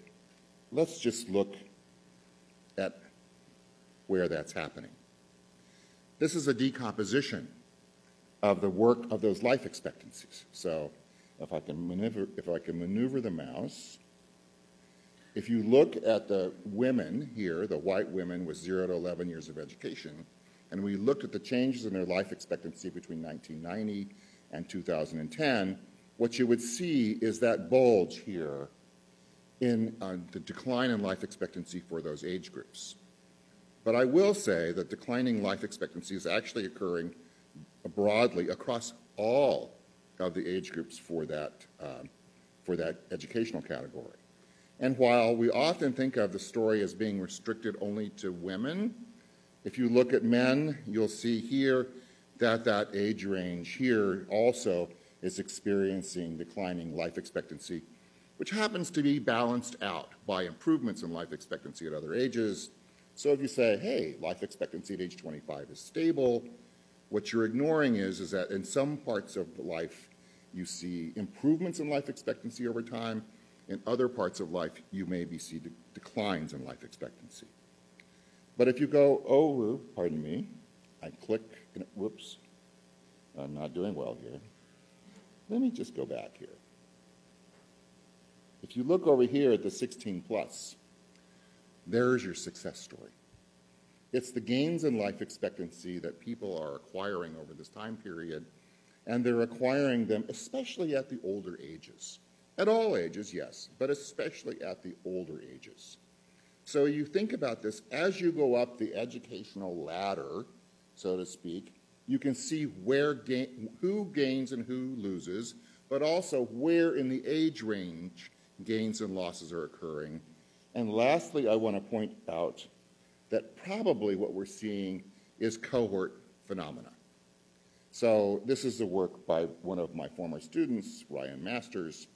I just want you to look at, let's just go down for white women here since we've been talking about them. It's hard to make out these legends, and so I'll talk what these are. This little tiny dotted line is women that are less than high school. Here's a dotted line for women who have high school, and here's the solid line are women who have more than a high school education over this time period.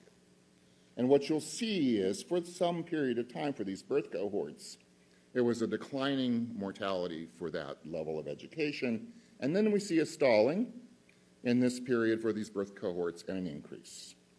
Notice through the entire period, however, we see this kind of dramatic decline again for people with more education. And it is very true for white males as well as white women, very similar patterns for both groups. As you can see, the cohort characteristics for African Americans is quite different. The only thing I want you to see out of this slide is this is a study you should never do. So Jennifer Montez is one of my former students, and we did a study about exactly how is educational attainment, how is each additional year of education related to the risk of death. And one of the things that we discovered was we had a quite unusual functional form, and we could learn a lot because different mechanisms appeared to be characterizing what was going on within those functional forms. And we used the National Longitudinal Mortality Study. So we had to get their help in estimating the models that we wanted, which I would never recommend doing again. That was hard. So we said, oh, let's see if we can replicate this work using the National Health Interview Survey longitudinal follow-back. Don't replicate your own work. So we did, and Jennifer had been launched, and she was off doing great things, and she called me one day, and she goes, okay, tell me the bad news. Tell me that you didn't replicate. I said, no. I said, with the different data set, we replicated exactly what was going on with the other data that we had published in demography. So it would have been a little embarrassing to say, oh, well, you know, blah, blah, blah, we didn't replicate. But we did replicate. More than that, we actually began to carve up and look at the different time periods to see whether we have sort of an acceleration of what is going on, whether we could even see how, because from our perspective, when we were looking at the changes in functional form, they're actually changing quite fast. If you look at these time periods, especially for women, those effects of advanced education are changing. They're significantly different from each other, and the time periods are very close. So what is going on out there is very rapid in terms of these educational differences. Why is that gradient growing? It's growing because you have increases in mortality at the lower levels of education, and you have rapid declines in mortality at the upper levels. And it's accelerating here. Now, we have nonlinearities here. You got to take account. So there's a mixture of mechanisms involved here. And when you see changes in functional form, you're probably seeing changes in mechanisms, which should give you some insights to the value of a rich description of what's going on out there in the world. So now I'm a demographer, so conceptual frameworks usually consist of age and sex and gender and race. So I deeply apologize to my more conceptually oriented colleagues. But we're going to try and bring institutions back into this discussion to understand what's going on with this dynamic association, this life course association between education and mortality. And we quickly realized as we were getting into this that, oh, guess what? Social institutions are dynamic too, and we need to understand the implications of institutional change. And realistically, we need to understand how cohorts are feeding into those different kinds of institutions, because they're really feeding in quite different ways at different points of which exposures are being embodied and ultimately will affect mortality. So there is a lot of work out there that has begun to look at this. Some of it, the upper left box, is a box that is anchored by Richard Easterlin and Fogel and Dora Costa. And that's a box really about, in one case, it's about the collection of knowledge, the institutionalization of knowledge that can be gained for institutions to improve health. And in Technophysio-Evolution by Dora and Bob is about the way in which we can control our own bodies, that humans have increased control. And part of that, of course, is rooted in institutional factors. There's another part that they didn't talk about, but I think is coming more into play, and I'm going to move us a little bit more in that direction today, which is political economy. Part of that is the market for healthcare, but it's really much bigger than the market for healthcare. It's really many, many other things that are rooted in public policies, and I'll get to that in just a second. And the other thing we can't forget, especially if you're a demographer, is that there's a lot of changes in the population itself that are going on, and we have to pay attention to those things as well. If you think I'm going to complete this diagram and talk to you about all the results of this today, no, I'm not. But I'm going to highlight some of the things that we're going to be paying attention to and why we think in these terms. These are very macro social, political, and economic forces at play that are getting played out on the ground and affecting people's mortality risk. So I wrote a book chapter. I'm embarrassed to say, I always tell my students never write a book chapter. Always write referee journal articles, right? So, but I wrote a book chapter. And mostly because I had reread what Matilda had written, and this was long before I ever knew about the award. I had reread one of her papers, and I was thinking, well, I really want to pay attention to kind of the forces. If I look back at Richard Easterlin's work or Bob Fogel's work, I really want to understand what changes in technology and changes in social capacity and knowledge institutionalization, what does that mean? So I went back and I have to admit I used Facebook for this. I crowdsourced some of it. I came up with some of it on my own. But I did use Facebook, and I have a lot of very more knowledgeable colleagues and friends on Facebook that helped me fill in some of this graph. So the first part I'm going to define here is really between 1901 to 1950, and this is an era where we had massive technological innovation, and I talk a lot about that in terms of 2001 to 2010, 2011 to 2020, thank God for refrigerators. But notice we have a lot of things that are happening, not all of which are positive. Spanish flu is not positive. But we had a lot of positive changes which were going to be broadly affecting all segments of the population, right? In some ways, all segments of the population were going to be affected.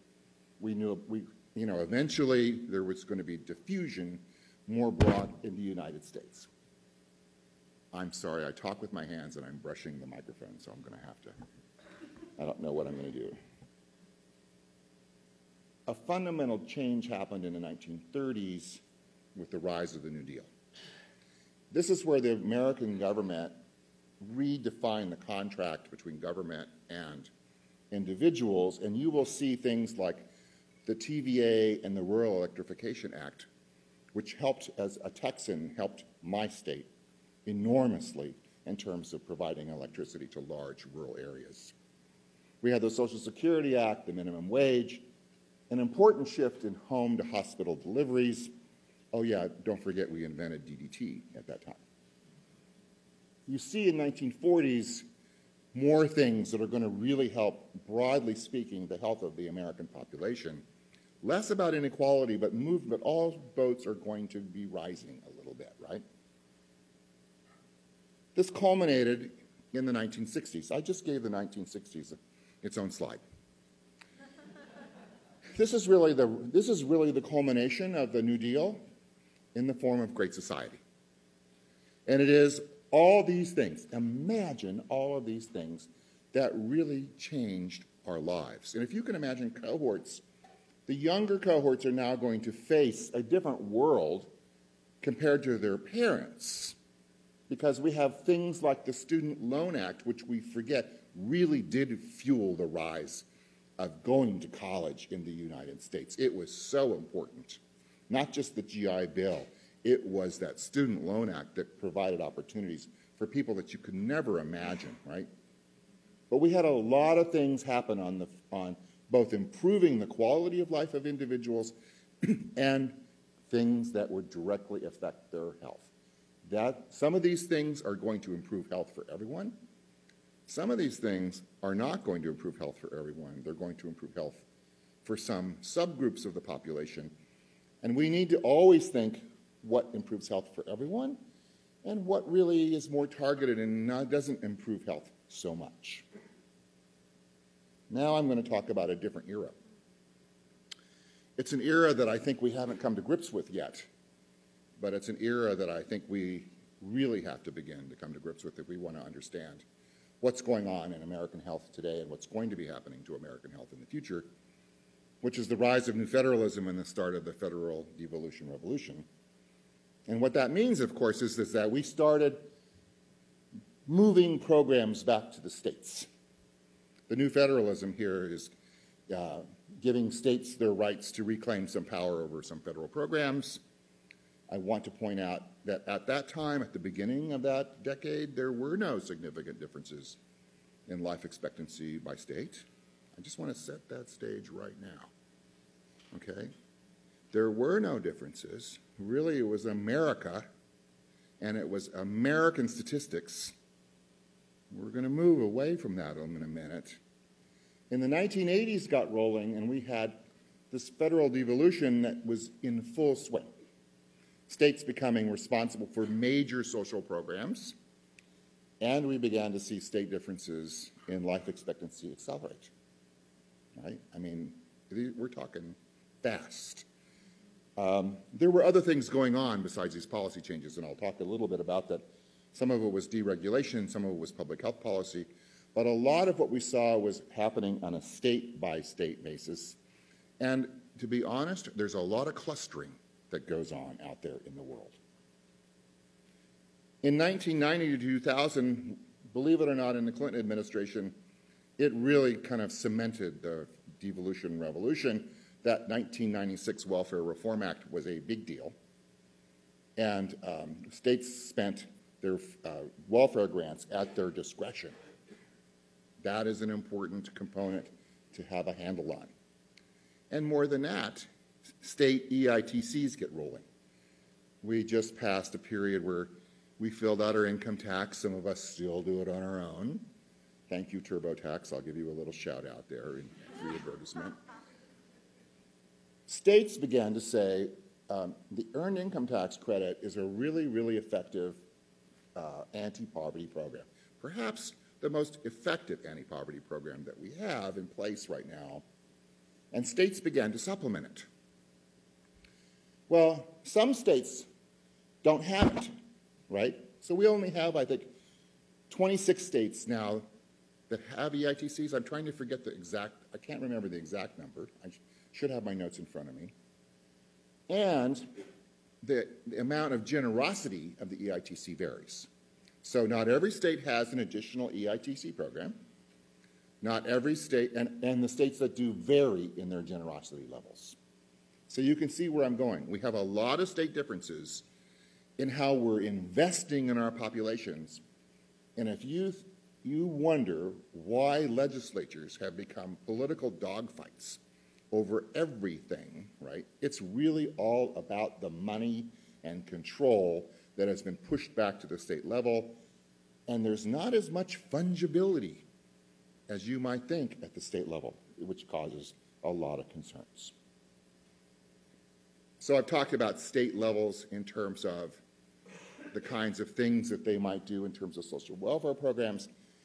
This is an expansion. This is how other policy changes occurred state by state. This is the distribution of the 50 state cigarette sales taxes since 1950. In 1950, we were going, what sales tax on cigarettes, right? Notice that by 2014, 2010, 2014, we had this really wide differences in cigarette tax and how much cigarettes cost. I'm looking at my time here. How am I doing on time? So, okay. So anyway, I used to do some consulting with my former governor, Ann Richards. And Governor Richards says, she says, Mark, do you mean to tell me that if I had raised cigarette taxes that people would have stopped smoking? And I said, Governor, at the time, Governor, we don't have evidence on that, but we do have evidence that people would not have started smoking. Now, since that time, there is an effect. You have to get pretty high in terms of cigarette tax to encourage stopping smoking, but the governor, she says, well, damn, I should have done that. So it was one of the great times of my life to actually do a little hand-holding. She was rehabilitating Martha Stewart's reputation. She was in prison at the time. So I'm coming to the end of my talk. I want to talk about multiple Americas and what's under the hood of national statistics and nationally representative studies. I can't avoid showing this graph. On the right-hand side, we have the life expectancy in the United States in 2010. You can't see the numbers, so don't worry about them, but I'll tell you about them. On the left, you see life expectancy in some areas of Europe, some subnational areas of Europe. So we're looking within kind of subnationally what's going on, and you can see the color coding is exactly the same. So when we're looking at the South, which has an Appalachia, it has the same mortality life expectancies as much of the Eastern Europe does, okay? Not exactly what you would think of as an America that is a bright and shining beacon on the hill for population health. We never get to parts of France or parts of Italy or Spain, right? We never do. We overlap with Scotland, which has like one of the worst life expectancies around.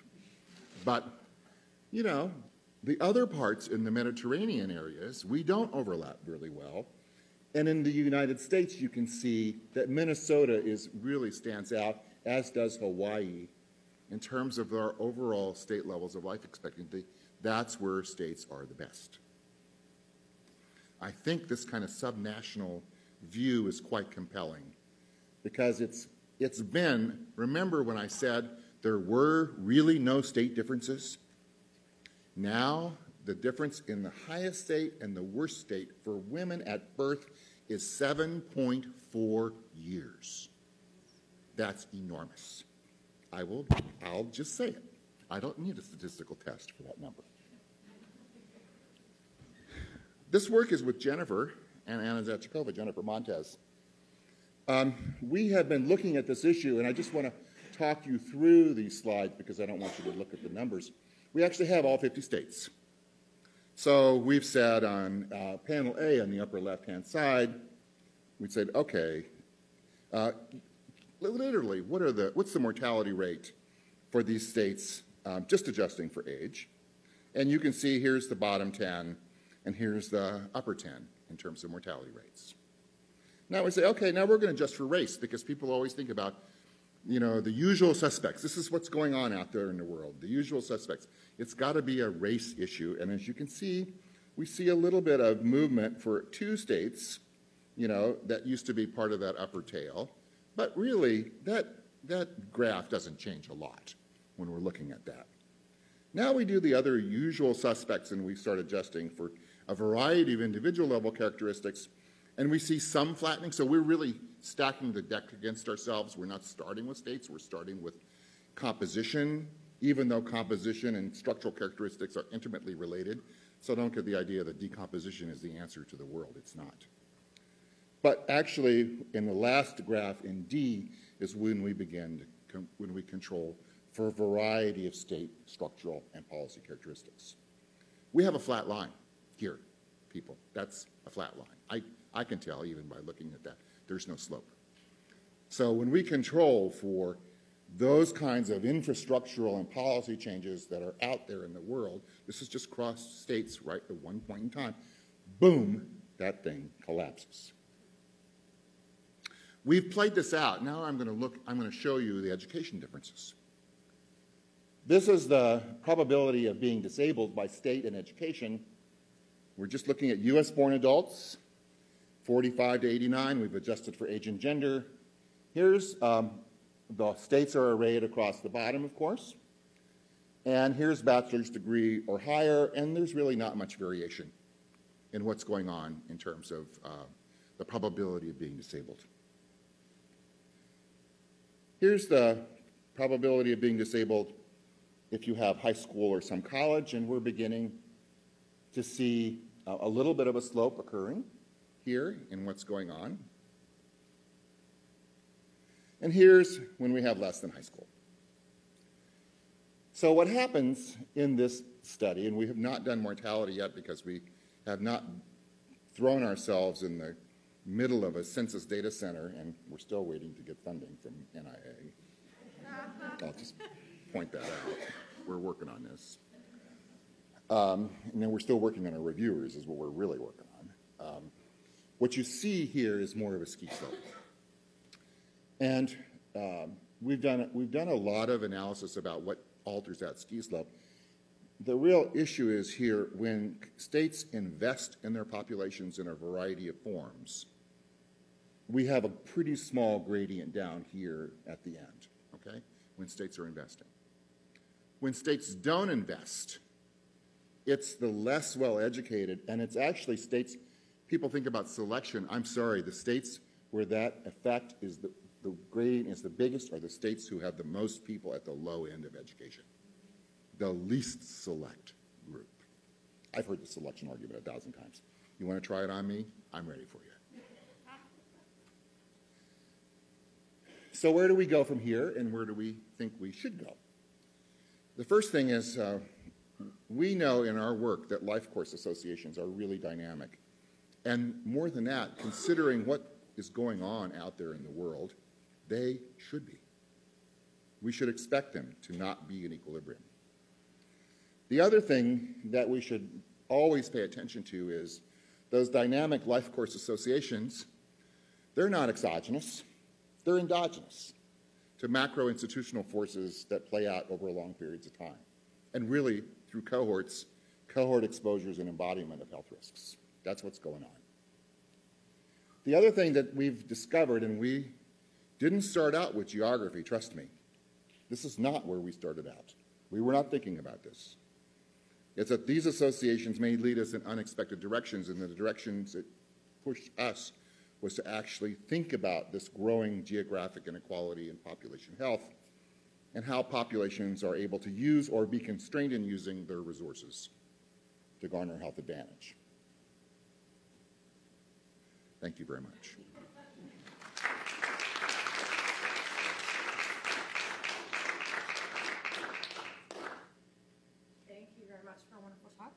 seat up there. We'll take some Sure. questions. I'll bring you.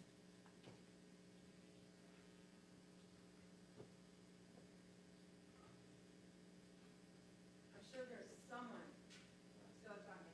Oh.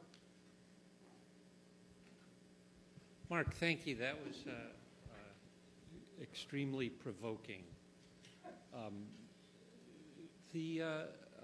One of your colleagues has done research unpacking what's the largest single group, those who have a high school diploma but not a college degree, and has found those to be that's a big group, but they're very different groups of people in there. And I wonder if you could talk a bit about that and whether, I don't know, but are there big geographic differences in how that group is faring? Yeah, I can't talk about the geography of that group either, mostly because it's a fairly small group in some states, so it makes it difficult to look at the geographic detail. The person you're referring to is Anna Zachikova, and she's done some marvelous work. The work that she's shown is that some college group actually doesn't do very well. They do as well as high school people do. It probably will vary over time, the composition of what some college means.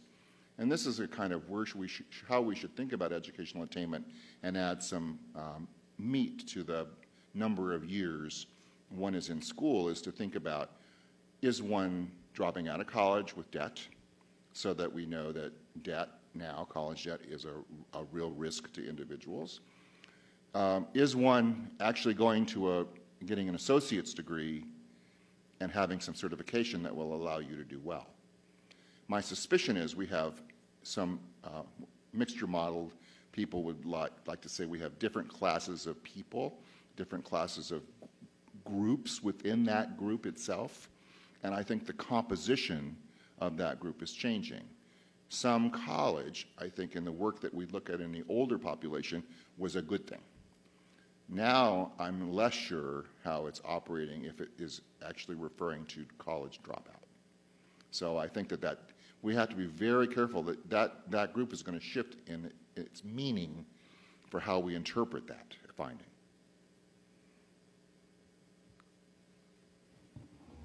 So thank you, Mark. Yeah, extremely provocative.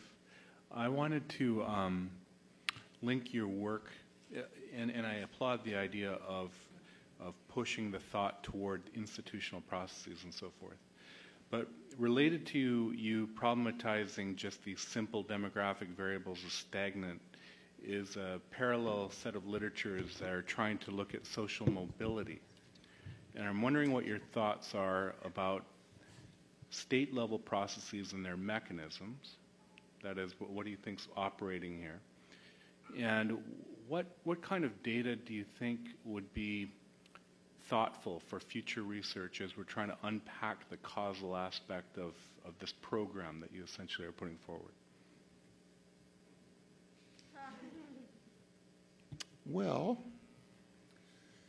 clearly we're moving in a way that moves us into a real historical perspective on how have states staged in different kinds of policies vis-a-vis other things that are going on, but also looking for kind of hot spots where we have programs and changes that are following each other. Rarely do states treat policies as independent variables. So if you wanted to say, how does this policy change affect that outcome? Good luck to you. You could run a randomized control trial, but I'm sure it wouldn't matter, because ultimately you have a lot of policies and changes that are co-occurring. It makes it very difficult to sort out that effect. Nonetheless, we are trying to look at, and I hope we can do this in my lifetime, is to look at these historical changes that are what's been going on and then begin to relate them to other kinds of changes that are going on at the population level. You asked me what kinds of data we would like. I'd like family data. So if I were thinking about really how is this transpiring from a social mobility perspective, Mike, I'll use the example that I've used a lot of times with my classes, which is if you go to the American suburbs and you look at the older population, a lot of them are high school graduates, and they made it. They had union jobs, they have pensions, they have nice homes, they have a variety of things that define life in the middle class. Now, if their children only got a high school education, what kinds of lives do their children have? Their children experienced probably downward social mobility. And because the jobs that were necessary for their parents to gain that level of attainment, they're gone. And it puts them in a much more precarious economic situation and also a situation where social relationships are more fragile. Another part that is being played out here too, it's not just an individual level phenomena that we're seeing. It's a phenomena that runs within families, within generations, and across generations. So that's a long-winded story, but it's really about understanding and linking people. And if it goes back to the life course, linked lives, shared demise, if you will. So I want to link the lives. I want to begin to situate the lives. And the one thing people might be wondering is the effects of migration across, and Americans are stickier now than they've ever been before. So, I mean, we've controlled for migration. We do a lot of things here in the background. Migration really doesn't, people are not selecting themselves into good and bad places. They're pretty sticky. So, but we use that information as well because we want to know where people's bodies are exposed to which risks in their lives. It's complicated. So let's go to this mic and then we'll go over here. Hi, Mark. Great talk. In your conceptual framework in talking about the political economy, you kind of drew out the healthcare market as being particularly important, and I'm wondering if you have something to say about how that fits in and the changes that we've had in healthcare costs, healthcare markets fit into the story that you're telling. Well, I think that there's more of a role for the healthcare market than we often think there is or that show up in our data. So lots of people have looked at health insurance coverage, blah, blah, blah, blah, blah.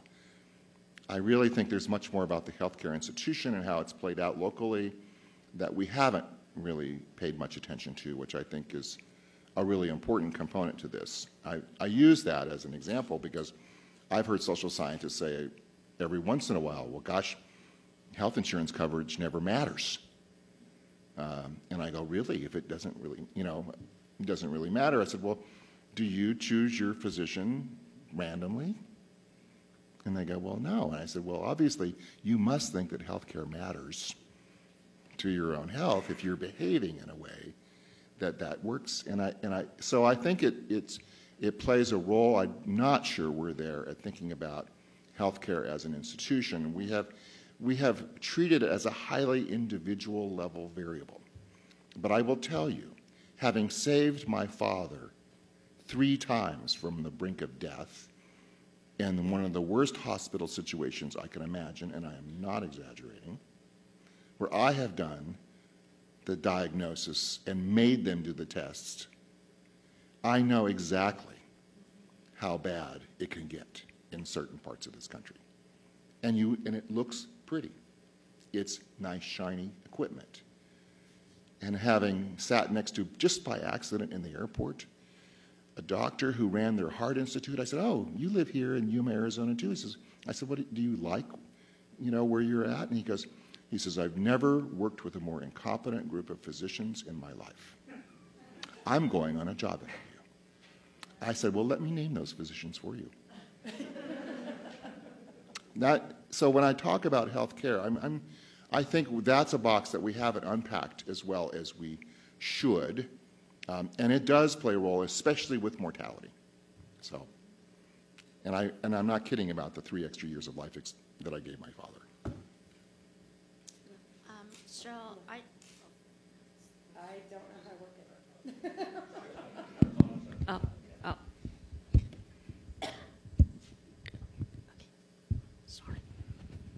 Sorry, it kind of sucks to be sure. So you showed, no, I'm not insulting anyone.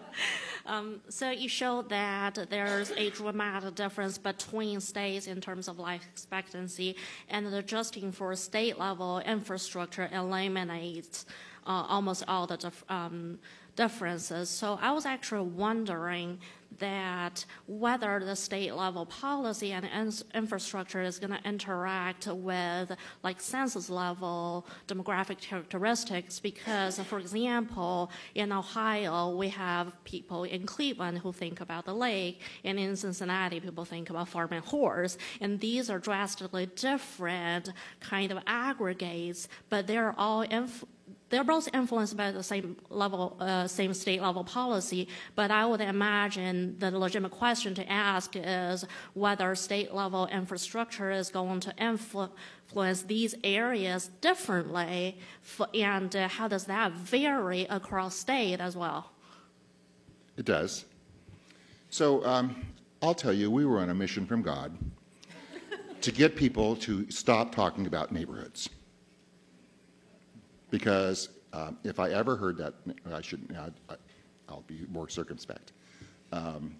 Neighborhoods are fine, but when you get outside your house, you're going to deal with policies and the implementation of policies, good or bad, in ways that are going to dramatically affect your opportunities and resources. So I'll just lay that out there. There are lots of things that neighborhoods do in terms of like your personal, more agentic behaviors, but we were on a very specific, we have an agenda. I'm honest, we have an agenda.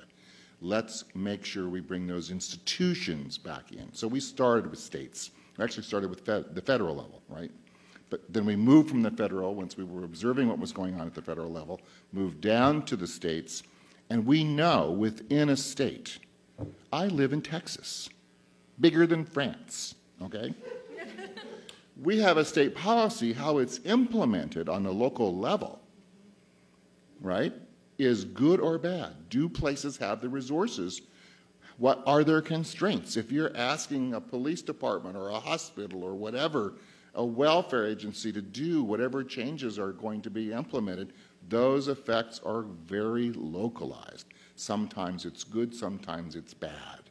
So there's a linkage. Now think about all the things I'm saying and how we analyze data. Counties, lower levels of administrative units, states, they're not independent, okay? They're just not. In the world in which we work, statistically speaking, we really want to push and add structure to our models and make them independent. At some point, we have to realize the dependencies and the dynamism and the connectedness of what's going on, both in terms of what's happening on one level, like multiple policies. We have defunding of education and defunding of Planned Parenthood, and we have defunding of this. They're all happening in my state legislature right now, right, at one time. At the same time, this stuff is getting played out on the ground, and state legislatures do one thing, counties, municipalities, townships, they're left with how do we do this? And they have their own responsibilities as well, right? So I'm making a pitch because we're still not yet methodologically at a point where we're going to have to figure out how to untangle this ball of twine. And it is a ball of twine. So, but I'm warning you, when you bring structure to your models, when you're going to shape that ball of twine in unintended ways. As a demographer, I would rather just look at that ball of twine for a little while, just to make sure I get the facts right. Bill, did you have a question? Okay, we'll go to. So, Mark, that was excellent. There's a couple things. Well, first of all, I wanted to say your point about social mobility. I was just reading Case and Deaton's sort of more drilled down analysis, Brookings, and they don't call it a conclusion, but it's similar to what you just said, right? That those in the 80s and 90s, the loss of manufacturing and clerical jobs, and a lot of the jobs that people with high school and less education could work their way up into having a decent middle class, provide for your family type of role, just sort of went away, and they were really sort of lost. There was a whole generation of people, and still now, they're lost in that group. But I wanted to take the risk to talk about policy for a second, because the concept of federalism was supposed to be one of the benefits, right, was that these were crucibles for policy experimentation. Mm-hmm. But your Ann Richards story sort of made me think about the fact that they're only crucibles if there's outcome data being communicated to policymakers, and the policymakers are listening to that data and making adjustments to their policies. I think that is absolutely the case. That is absolute. You need outcome data, and you need to look at some of this stuff as an experiment. The other thing you need to do is to think about how this stuff is actually related to health. So a lot of these changes that were being made, we're not directly associated with health. And only now are we thinking in those terms, right? We didn't think in those terms historically when we were beginning to implement those programs. The other thing I will say about this kind of pushing the policy back to the states, I know people would want to attempt to make some pejorative remarks about the kind of geographic concentration. I warn you not to do that, because there are always exceptions to what's going on. States have budget constraints, right? So some states are rich, some states are poor. And the budget constraints are playing a role here in ways that most of us who, especially since I'm not a political scientist, not even if I stayed in a Holiday Inn Express, I worry that that budget constraint is really playing a role that we are less certain about. So, you know, when you factor in the budget constraint, raising taxes, the difficulties of doing these things at a local state level, states make that kind of social policy experimentation becomes a little risky from a politics point of view. So. Hello.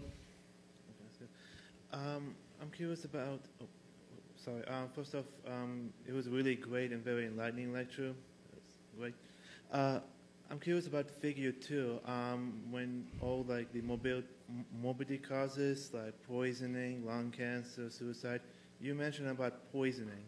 I'm curious, actually I have 2 questions, if that's all right for me to ask. Sure. How is poisoning really a big thing nowadays, like it's so high? And how does it relate to the education and U.S. adult? Yeah, so the poisoning refers primarily to drug overdoses. Oh, and it's referring to the opioid epidemic that started. And now we have the heroin epidemic that has followed along behind the opioid epidemic. Oh, okay. There's always been pain out there in the world, okay? Mm-hmm. And maybe pain increased, as Bill was talking about in the Case and Deaton revised Brookings paper, where people were really, their lives were deteriorating in a material and social sense in a significant way. They were going downhill. Mm-hmm. Pain is likely to increase in that situation. It's like a perfect storm. You probably had some pain increase. You had a pharmaceutical industry that was armed and ready for this, and I'm not going to blame them, but it just is like really a perfect storm of unintended consequences. They provided incentives for doctors to prescribe opioids. A lot of the incentive programs were concentrated in rural and Appalachian areas. Notice those death rates were heavily geographically concentrated. Oh, yes, absolutely. And more than that, here's the other part for how is it that you take these drugs and why do you end up killing yourself? So if I say to you, would you rather take one large ibuprofen for 12 hours and not have to take 2 or 3 for every 3 hours, right? Which one would you pick? And most people would pick the one that says, oh, I want to go 12 hours, blah, blah, blah. Well, guess how the opioids were packaged? They were packaged in the 12-hour dose, not the dose where take a couple every few hours to manage your pain. No, we're going to take the big whopper. And the big whopper has withdrawal consequences at some point. So when I say perfect storm, I mean, there were so many things that happened in this one time period, and it all came together. Oh. Does that help? Yeah, it actually makes sense. Yeah, even the second question. Also another thing, when you're talking about poisoning and drug overdose, that also relates to like the suicide increase, doesn't it? Yeah, the data on suicide are less clear than that graph would suggest.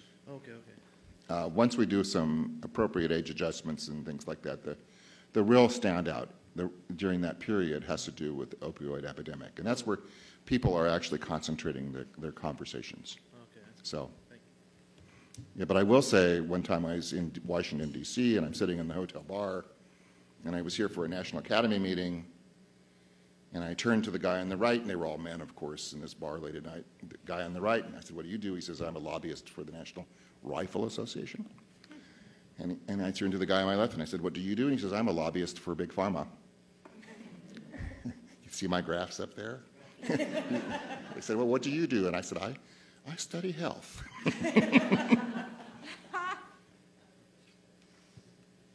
Does anyone have any other questions? Then let's give Dr. Hayward another round of applause for sharing his work. Thank you very much.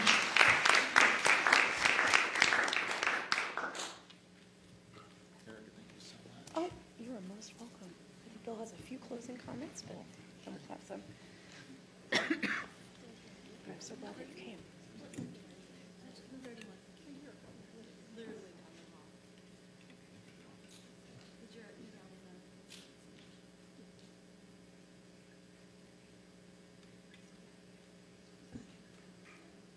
All right, so I will wrap us up.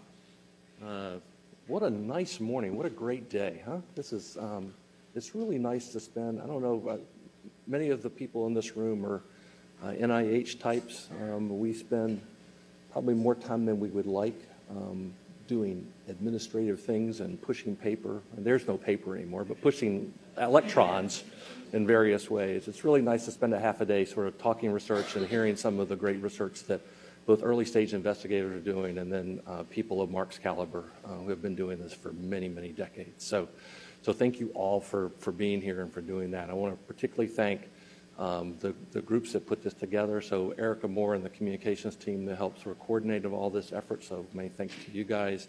Bill Elwood and all the many people who read many, many early stage investigator papers, select our 4 early stage investigators. So many thanks to all of those people. And again, as Erica noted, the people who are part of the nomination process for the Matilda White Riley Excellence Award.